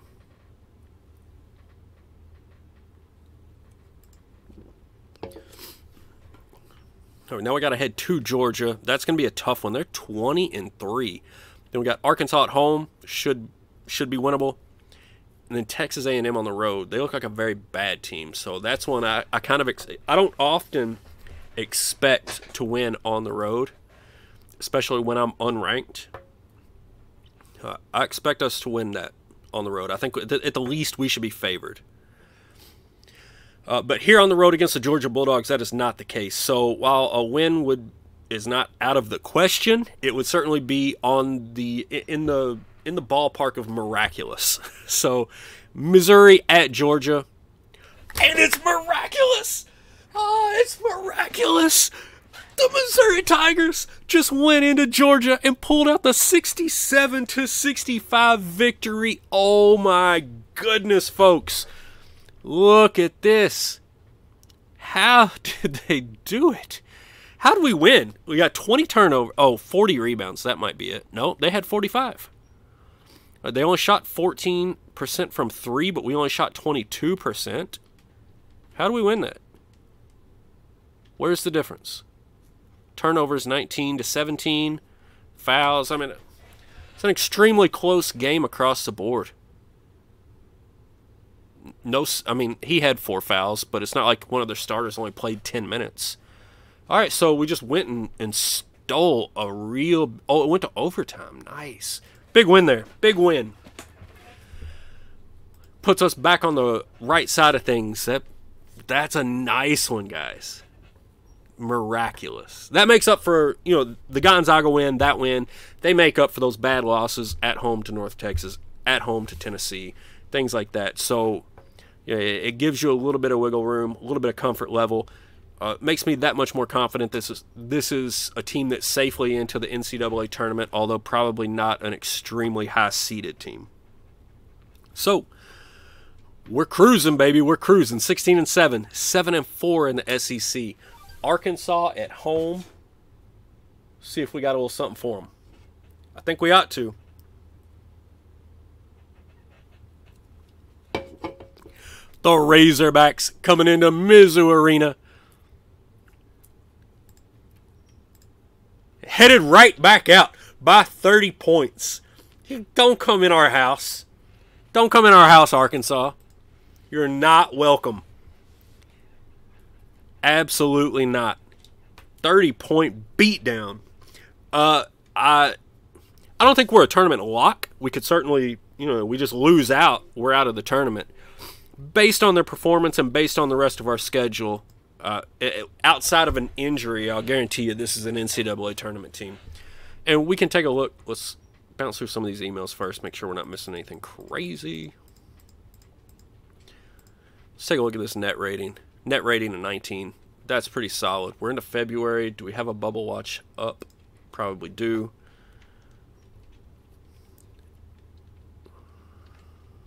Bubble watch. And there we are. It's sitting at 25. So what are you talking about there? That's like 6-7 seed territory. So, you know, I said I felt like we were at 8-9 seed. Then you get the big win at Georgia. That kind of justifies you maybe moving up a line. So we'll see how it goes. A loss at Texas A&M, even though it's on the road, in my opinion, would move us back down a line because that's a bad team. You can't lose 17 games and be a good team. So I don't care where this game's played. We should be able to play this game in, you know, go to Texas A&M, find their best player, go to his house, play this game in his driveway. We should still win. His dad can sit up there and play like a goalie or something. We should beat this team. Doesn't matter where it's played. This needs to be a win. 69-60. Brian Davis doing his thing. 18 points. That dude, if he doesn't get the bucket scoring attribute next year, I'm telling you I'm going to be shocked. He's a scorer. And I understand why he doesn't have it, because he's not one of those top tier guys. But he's right there on the verge, and the dude knows how to put the ball in the bucket. So now we get Ole Miss at home. This is an average team. We're at home. I'm going to take the home court advantage here and hope that we do what we do. Oh, I see Vandy coming back up. The last handful of times we played Vandy, it's been ugly. I don't know what they're doing. But at this point, my eyes are lighting up when I see Vandy on the schedule. So, first of all, don't look past it. You got to get these rebels out of Ole Miss. They're trying to come in. They're trying to infiltrate your arena. Don't let them do it, Mizzou. Don't let them do it, Brian Davis. You let them do it. Where you at, Brian Davis? Big fat nowhere. How do you only put up 48 against Ole Miss at home? That's embarrassing. But that's the wiggle room that we have, right? You win a couple of big games. You go on the road. You do what you're supposed to do against bad teams, and you can throw some clunkers out there here and there. You've earned it at this point. You can't throw a clunker every night, but you can throw a clunker here and there. We're still 18-8. We still got a good conference record. At Alabama should be one of these toss-up type games. They look like a decent team. Being on the road, call it a toss-up. 6-8 in SEC. We're 9-5. Yeah, it's a pretty good toss-up. especially coming after a loss like that. Hopefully this is one of those games where Davis and Kellum come back and just pour it in and steal a win on the road. No, 44 points. What are we doing? It's 2 games in a row. We got held below 50. That's quite pathetic. So we've got some late February trouble here. Little speed bump on the way into the NCAA tournament. You know, I said based on our performance, I thought we were a lock. And now they're going to try to put this theory to the test as they go on a 2-game, 40-point streak. Now we got Vandy coming in, so maybe they were looking ahead to Vandy also. Maybe they're all sitting around like, hey, we got Vandy Monday. You ready for? Or no, Friday. We got Vandy on Friday. You ready? How many are you gonna put up? I'm putting up 20. How many are you putting up? I think that's what they might have been doing. They're looking past it. They were getting ready to go nuts on the Vandy Commodores. We've beaten them down like 3 times in a row. Now they're coming into our house. It's time to do it again. Put it on them. Run them out of the gym. Get right now. That's right. Thank you, Vandy. 32-point victory. I don't know what that Vandy team's doing, but they are garbage. Absolute garbage. My goodness, that's a bad, bad team. All right, so now that we've gotten past our guaranteed 30-point victory, we got to go at Tennessee, who beat us at home already, and then at home against Auburn, who looks like a pretty daggone good team. So these are both very losable games. Good news for us, we're already 19-9, we're already 10-6. We should be in the tournament if we can win one of these games or win a game in the conference tournament. One more win prior to the selection show gets us in my opinion.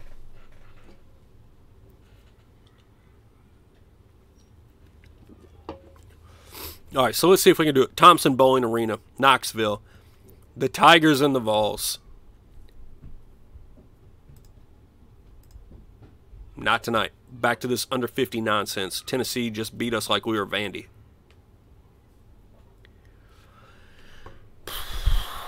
All right.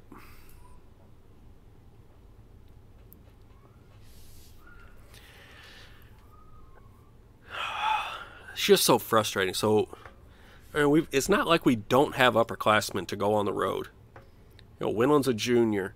Davis a junior. I think Kellum's also a sophomore or junior. Magnum's a senior. We're not a team full of freshmen, so I don't know why. Like, I understand losing on the road. I don't understand losing by 30 on the road. But yeah, 100% they gave us, you're here to see a minimum Final Four. You might need to stay around a couple more hours. I'm going to need at least a couple more seasons to get there. Or a really good offer. And guys, as much as I love building this team up, I kind of feel the right offer is coming along tonight. I think we're getting the real, the big time offer tonight. Chris should be over there sweating bullets of sweating the gonna have to come up with a new graphic bullets.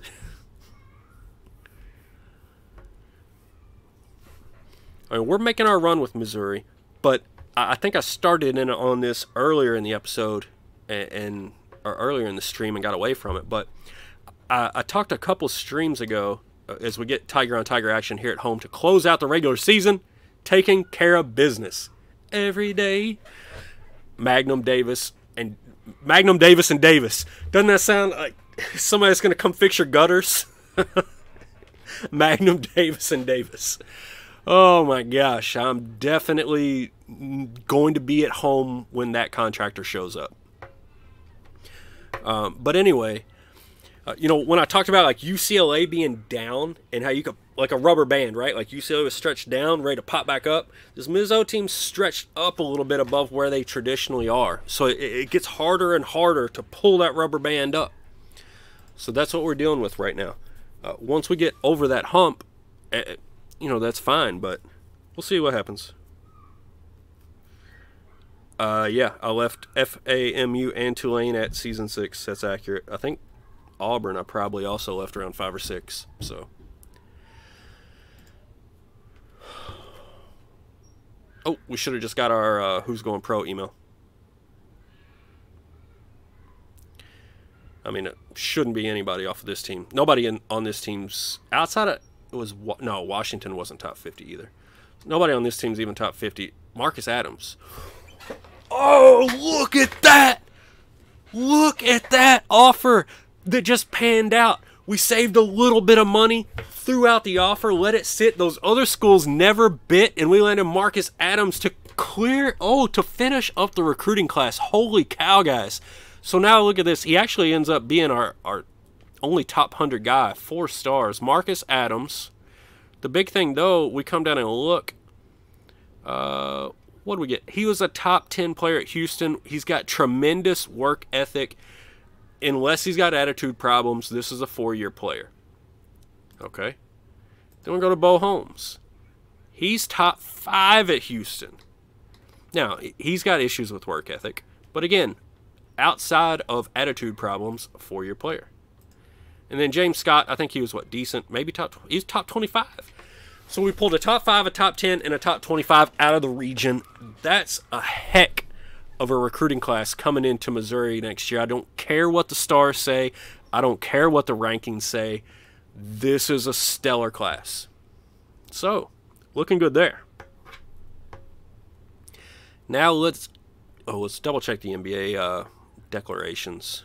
Nobody from our school, not a shock. There's Ress, who actually, if you remember, did have a little bit of interest in us last year. And there's Todd Gray, who was the other one that had a little bit of interest. So they both went pro as freshmen. So again, now somebody was telling me, I don't remember if I think it was Ress or was it Gray? Either way, somebody was telling me that either Ress or Gray was a program changer. 6 points a game, 4 rebounds a game, gone as a freshman. Where's Ress?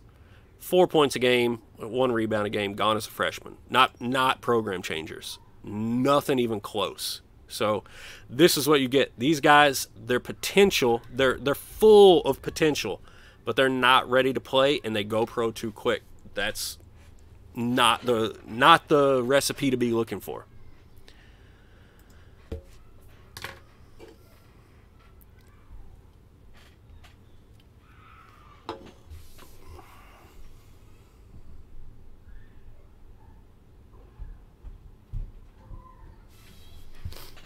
All right, so here we go. Third time this year, we're going to be playing LSU.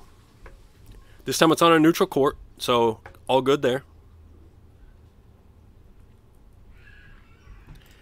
They're 11-19.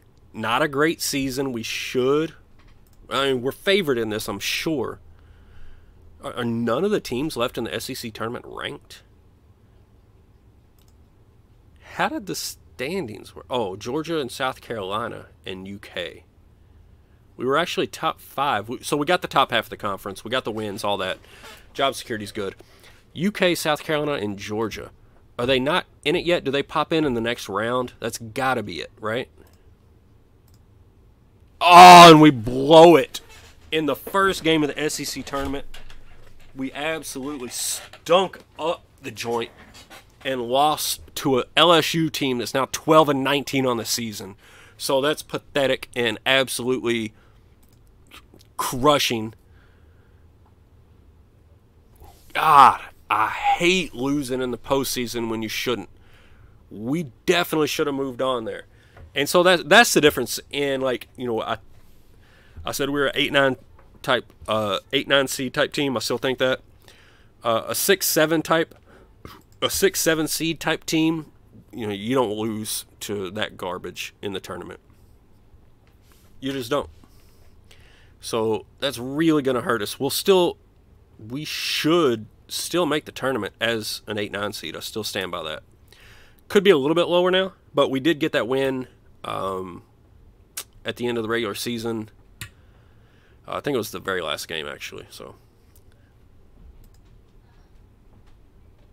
whew, Memphis over UC. All right, selection show.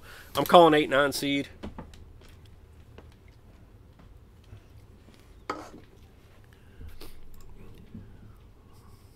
Oh, got to get it going. All right, let me grab a drink.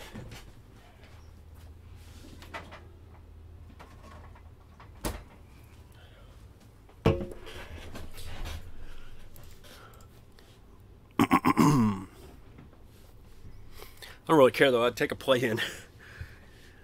I'd take a play-in. I just want to be in the tournament this year. Last year was devastating. There's that NJIT again. We beat them, so we're better off than that, right? Quinnipiac, Florida, Minnesota. All right. In Greensboro, the #1 overall seed, the Pitt Panthers. What is this, the CBGM? They got Jim Davis over there? Pitt and CBGMs come out of nowhere. But they did the same thing here in Greensboro. And, of course, Duke gets that 2 seed in Greensboro. Shocker. Texas. Texas Tech. There's North Texas, so I don't feel as bad about that loss. Looks like they were a decent team. There's Chris's San Diego State team. There's the Tennessee team that beat us at home. There's EKU representing with a 9 seed, so that's Greensboro. In Minneapolis, the UConn Huskies with the 1, VCU, Memphis, South Carolina, Oklahoma, Nevada, and UCLA, Florida with a 7, and there we go, 8 seed. Missouri Tigers against a 9 seed Arizona Wildcats. Arizona, obviously, much more of a powerhouse. And, you know, we're going to see if we can't grab ourselves a win. I don't think it'll be any better than that. So I'm still extremely disappointed about how things worked out in the SEC tournament. Here in Nashville, it went Syracuse, Georgia, Xavier, Kansas State, UK with a 5 seed. And in Seattle, the Cowboys, the Hokies, the St. Mary Gales, and the Florida State Seminoles. Oh, Belmont grabbing a 9 seed. All right. So there you go. We jumped right into that 8-9 bracket. I think we were the 8. So, you know, 1 or 2 bad home losses away from a 6 or 7 seed, but you know, we couldn't get past it. We couldn't get past the first round of the SEC tournament, and we're sitting there at an 8 seed with the Arizona Wildcats standing in the way of us getting to the second round. And if we get to the second round, obviously we get rewarded by the #1 seed. At least it's not the #1 overall seed. But, and look, again, there was some Louisville Cardinals out there in the crappy tournament. So maybe they're looking for a coach. You never know. Elite 8 run is your bet. First round loss is my bet.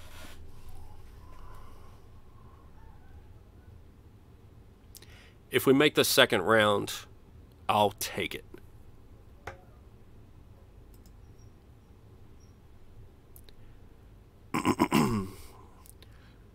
If we make a Elite 8 run, I'll try to eat my hat on camera.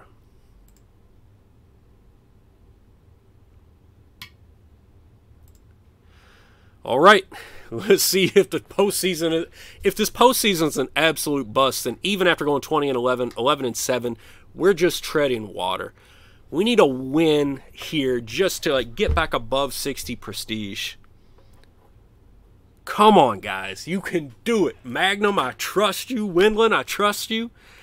My man Awash coming off the bench, like somebody can get it done right here.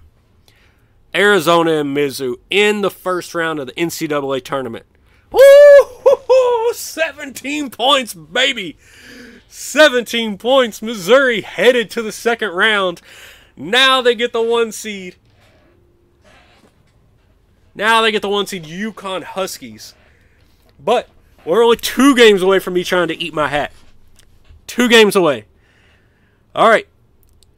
So that sets us right. That completely, to me, makes up for the first round SEC tournament loss. And now we got a chance. Let's shock the world. Shock the world. It happens every year. You know, 1 seeds lose every year. They got to lose to somebody. They either got to win it all or lose to somebody, so it might as well be us. Oh, we did it again. We did it again. Oh, the hat's getting nervous. The hat's getting nervous. It's about to have teeth marks on it. 65-51 over UConn, baby. We're in the Sweet 16. Now the prestige is going up. That's right. Woo! Oh, my word. Can you feel the excitement in here? We were up to 13 viewers. We dropped back down to 9. I don't know who the 4 people that left are, but y'all are missing the best part of the whole stream. What are you thinking? You can't leave in the middle of the tournament. Come on now. It was probably Chris. Hey, it's Sweet 16. We got 1 more to go. We got 1 more to go.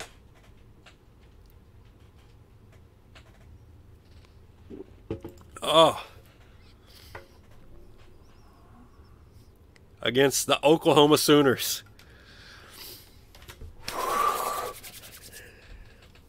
Beertown's chanting, "Eat the hat," in chat. I couldn't agree more. I'd love to eat the hat. We can debut this hairline all on the live stream right here. Let's see what we got. The Oklahoma Sooners. Can we make the Elite Eight? Can we make Doritos Locos Tacos look like a profit? They want to see the over-under. Oklahoma by 8. It's going to tell you Mizzou Arena up here for, I don't even know why. They're not even the like home team or whatever.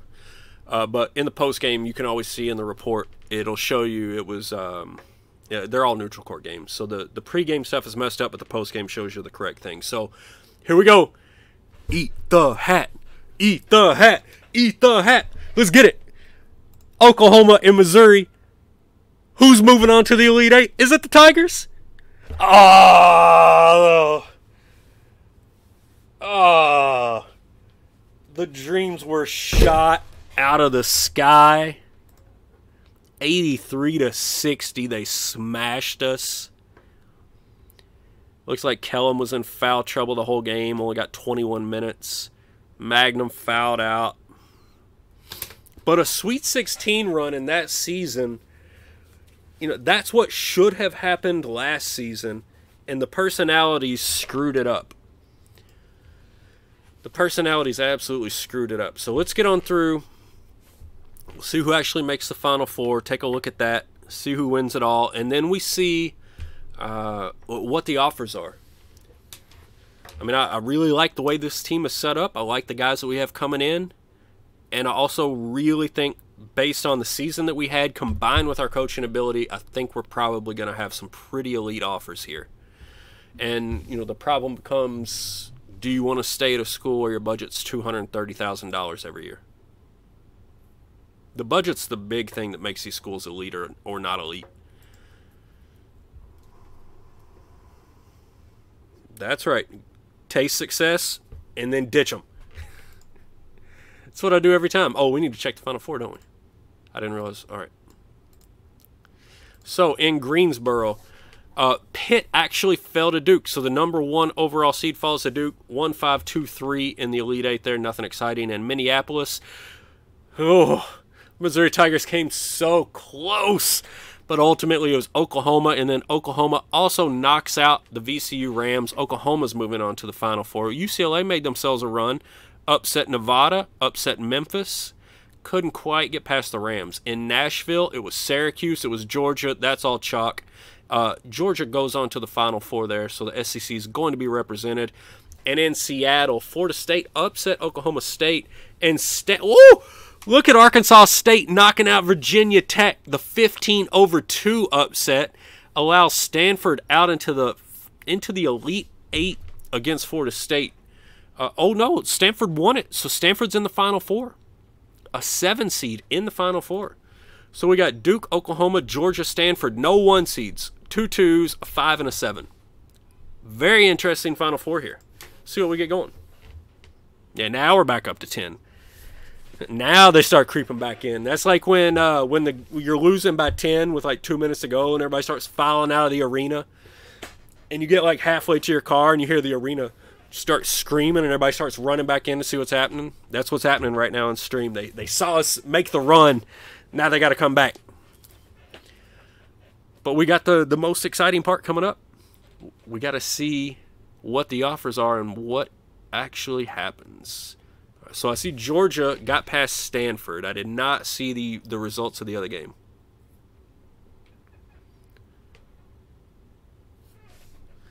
Oklahoma and Georgia. The Georgia Bulldogs. Georgia. All right. SEC bringing home the hardware right here as the Georgia Bulldogs barely get by Oklahoma 81-78. See what the awards look like this year.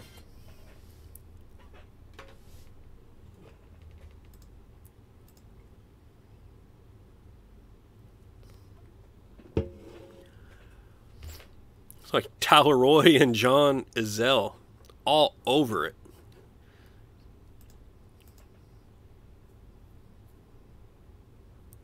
Your first team All-Americans, your second team All-Americans. Come on down, see what happened in the SEC. Oh, all right. If the SEC coach wins the championship, so be it. Yeah, we did beat the champs, didn't we?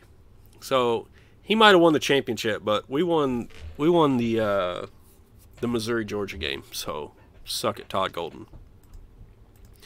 First team All-Conference. We got hosed. Second team All-Conference. We got hosed. No awards for Missouri. All right. Let's check out this end of season. You know, it always gets to this time of the season. We get to the job hiring. We get to this point, and then there's some cool offers, and I got to run up and hit the restroom. And that's exactly what's going to happen again here, unless there's no cool offers. So season review, 59 to 66, baby. Yes, so I told you last season we were going to 65 or higher. We actually dropped back, and this season we made up for it. The big-time Sweet 16 runs jumps us up to 66 prestige. So certainly headed in the right direction there. Hit all of our other targets. Looking good. Let's see where the offers are coming in from. Let's see where the offers are coming in from. Oh, I don't know. I don't see anything interesting. Oregon's mildly interesting. But even that would probably be a rebuilding in comparison to what we're doing here. I don't see any reason to leave.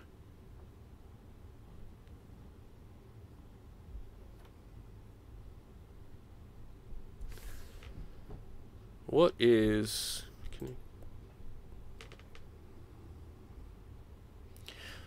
So, Oregon's prestige is about 10 points higher. Okay.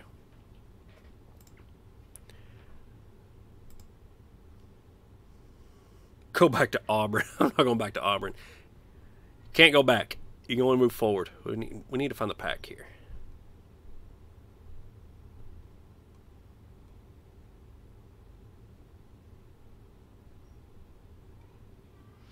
All right, so with Missouri, we got 66 team prestige, 79 conference prestige, 230K starting budget,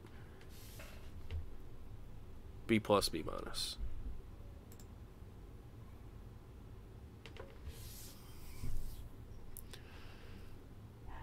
So what, we get an extra $30,000, extra 10 prestige. It moves us out west and puts us with the Ducks. I don't know. It's a tough call.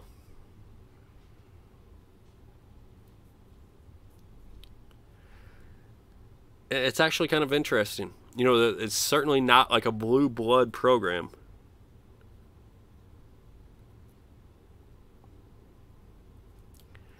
Chris doesn't like it. Jedi likes it. Random task calling for Auburn. This is the cards intermission at the end of the stream. I'll let y'all think about it. Take a look at this screen. Chat it out. We'll see what we're doing when we get back. Move just for the court.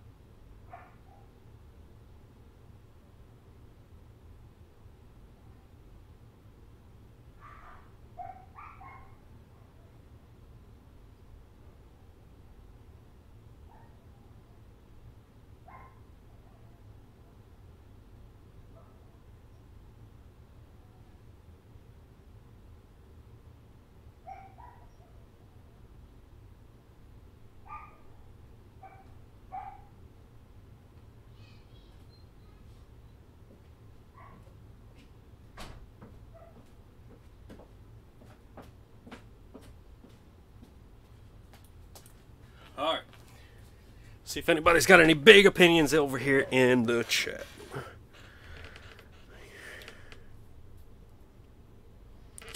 The court looks like it's been crapped on by birds. All right, fair enough. Oh my God. Well, they got the number 2 player in the country coming in. That's something.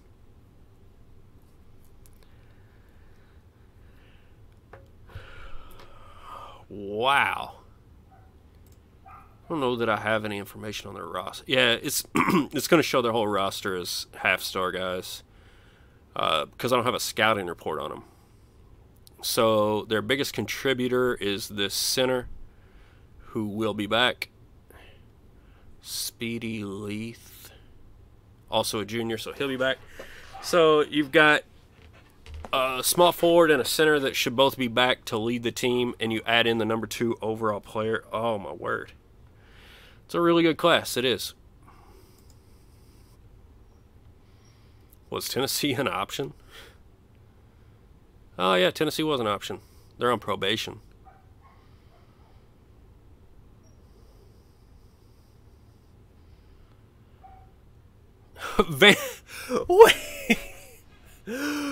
Vandy, after getting beat by 30 points every single game for years, they're on probation. They were cheating to be that bad? Ooh, that's brutal.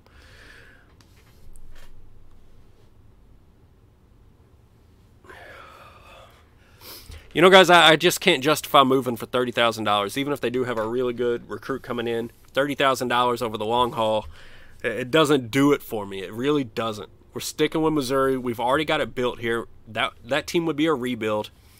Let's check out this staff. We're staying with Missouri. We do need a new recruiter. All right, so now it's going to make me do math.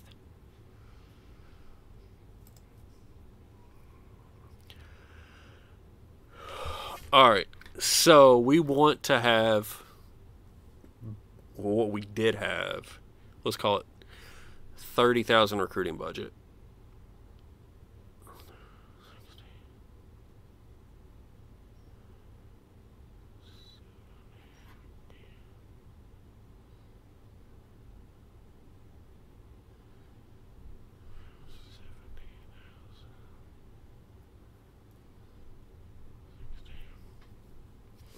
All right, so probably around 80,000 here is what I can pay for a recruiter. Kevin Sutton's what I already had, right?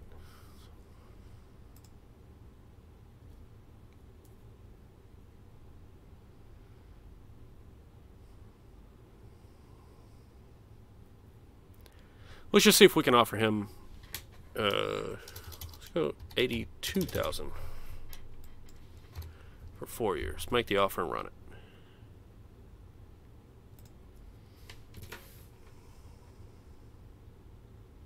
My coaching staff looks like blackjack dealers. Oh, we got Kevin Sutton back. That's right. I think we actually got him for less than we were paying him last year, right? So, yeah, we got close to 70,000. Yeah, I think we'll be better off here. Let's finish an advanced stat. That was nice. That was nice. I think we just got the same coach back and we cut his pay.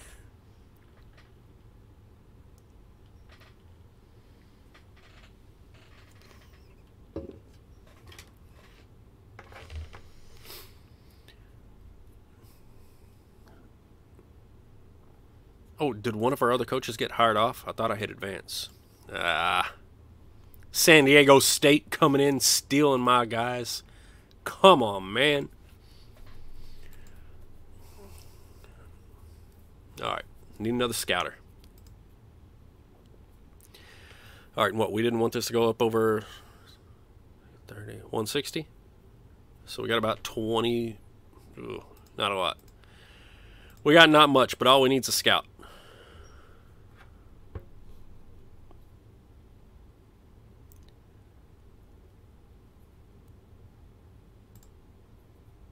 Nate Dixon, you're our man. Third assistant. We'll call it 18,000. Love it.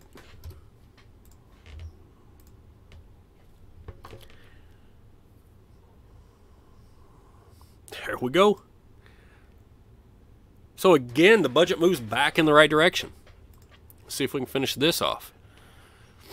All right, so we kept our recruiter. We probably moved down slightly in the scouting, but we freed up some money here.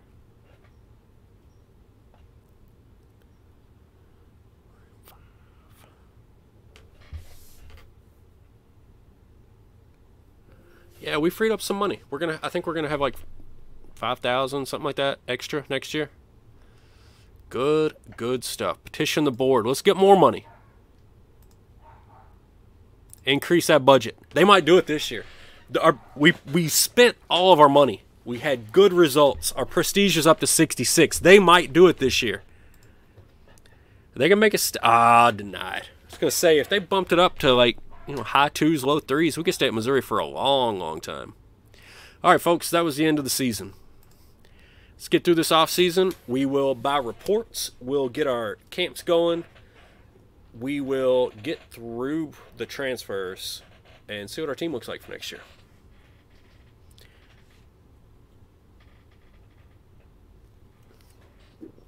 We're right about 2 hours. That's pretty much how long it usually takes us to get through an entire stream. I always like to go bell to bell, June 26th to June 26th. So I'm excited to see how this team develops. It sucks that Magnum's going to be gone, but that was the only guy we lost off that team, right? And we brought in 2 great point guards. Oh, we might be turning the corner, boys. That might have been the last chance for some team like Oregon or something like that to drag us away. After that, it's going to have to be something big. You're going to have to come at me with like Arizona or Michigan State or like something crazy. Kansas, North Carolina.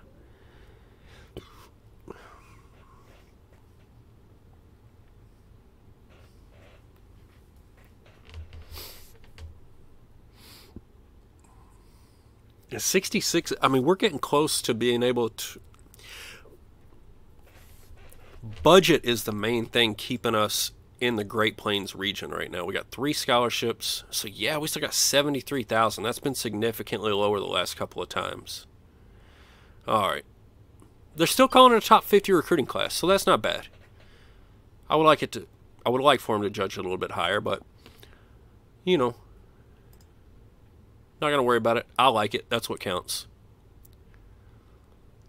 All right, so we go premium on the Great Plains for 30. We could almost do a basic national report. Almost. That would leave us with 33,000. But we'd be so low once we got past that.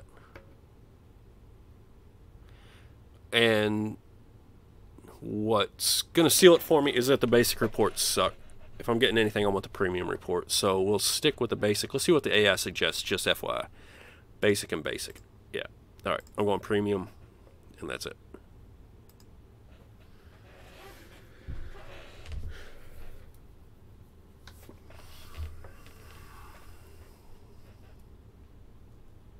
Emails. I try not to look. I try to save the... Patrick Hurd left. Well, I mean, he was a guy that was going to develop anyway. And the good news is we replaced him. Was he like... Oh, yeah, he wanted solid minutes. And I never noticed it. He wasn't playing over Magnum. He wasn't playing over Davis. And he wasn't even playing over Wilcox. He needed to develop. So he had unrealistic expectations. Peace out. So we can at least take a peek at these transfers because we've got that scholarship available. No real interest. Nothing exciting there.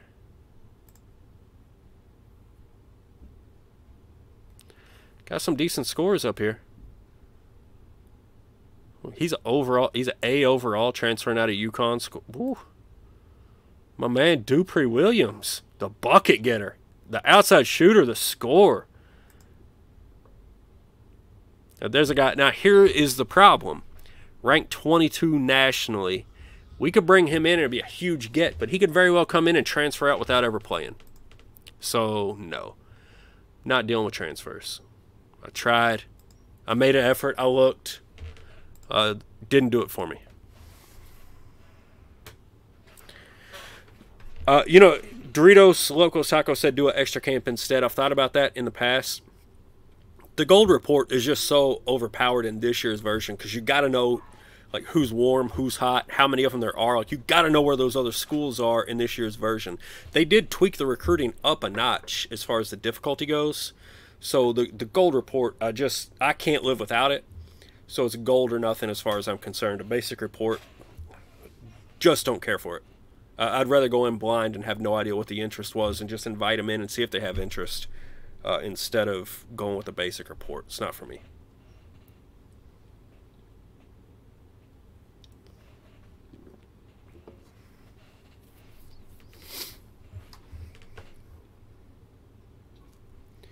All right, so we lost that point guard that we were hoping was going to develop, but we brought in a couple of really good ones, and that makes that late season pickup of Adams even more important, I think.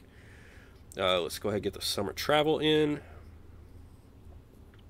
Once again, we'll go to Indy and Houston, so that's $8,700. So about we're still gonna be sitting at 34. So yeah, we got $8,000 or $9,000 more to recruit with this year, so that's nice.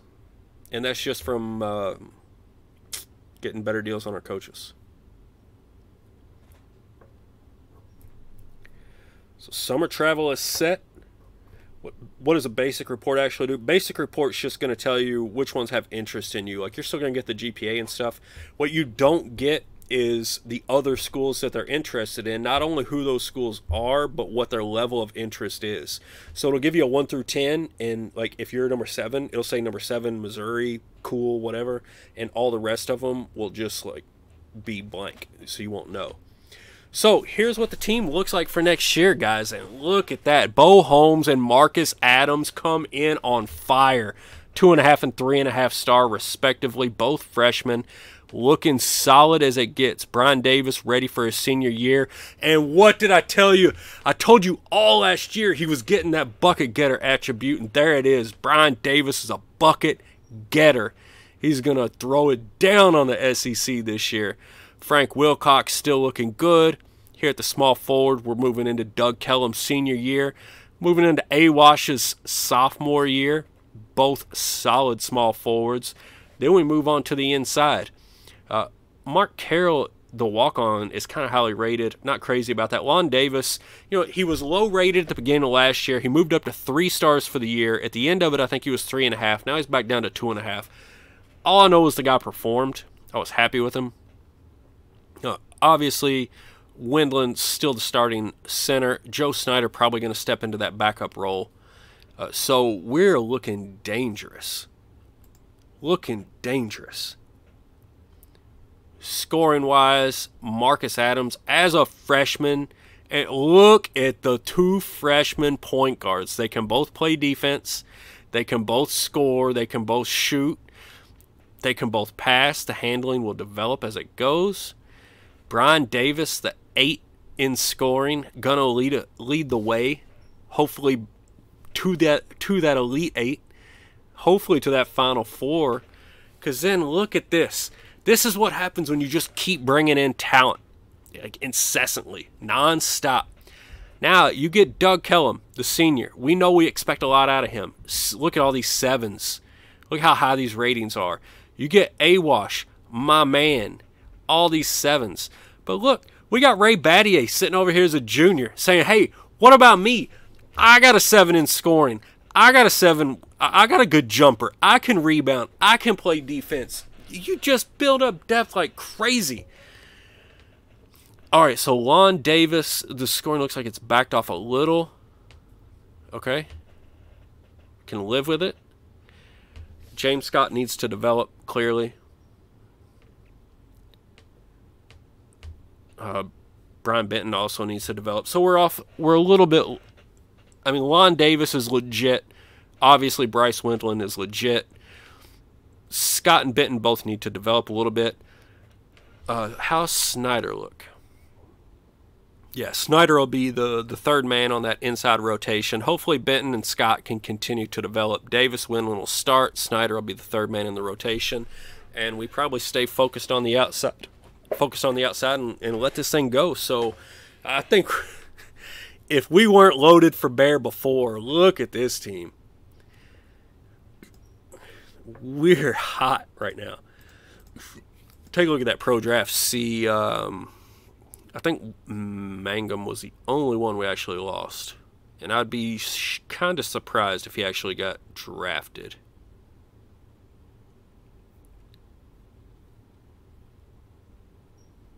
Oh, look! Mr. Irrelevant! D'Antoine Mangum.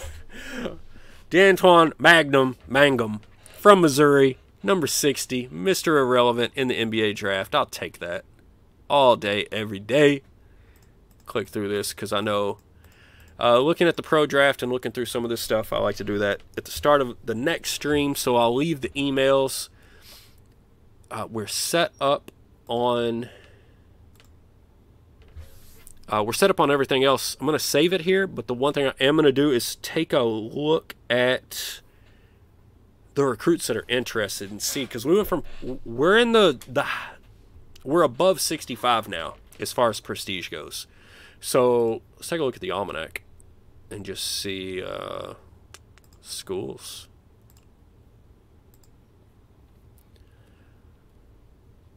So you don't have to scroll very far down to get to us anymore. I mean, Ohio State, Georgia Tech, Washington Huskies, Georgia Bulldogs, they just won a championship and they're at 61 prestige? What were they before? 12? All right, so that's weird. But anyway, we're climbing. So we've about caught up to UCLA. So the point is, you don't have to scroll down all that far. Yeah, there's... Look at Louisville up at 90. They've been terrible lately.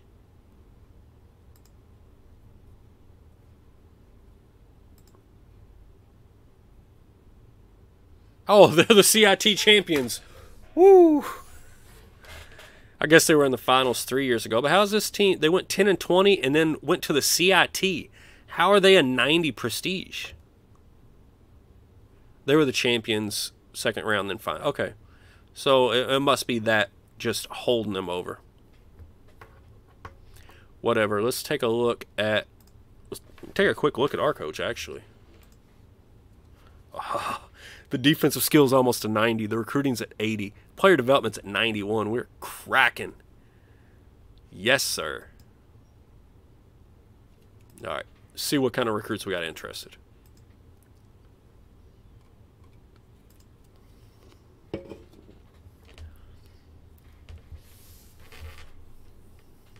We got 5-star players interested, guys. It is on now. The only 4-star player that's not interested is Irvin Jackson. That's because of his GPA. He's a non-qualifier.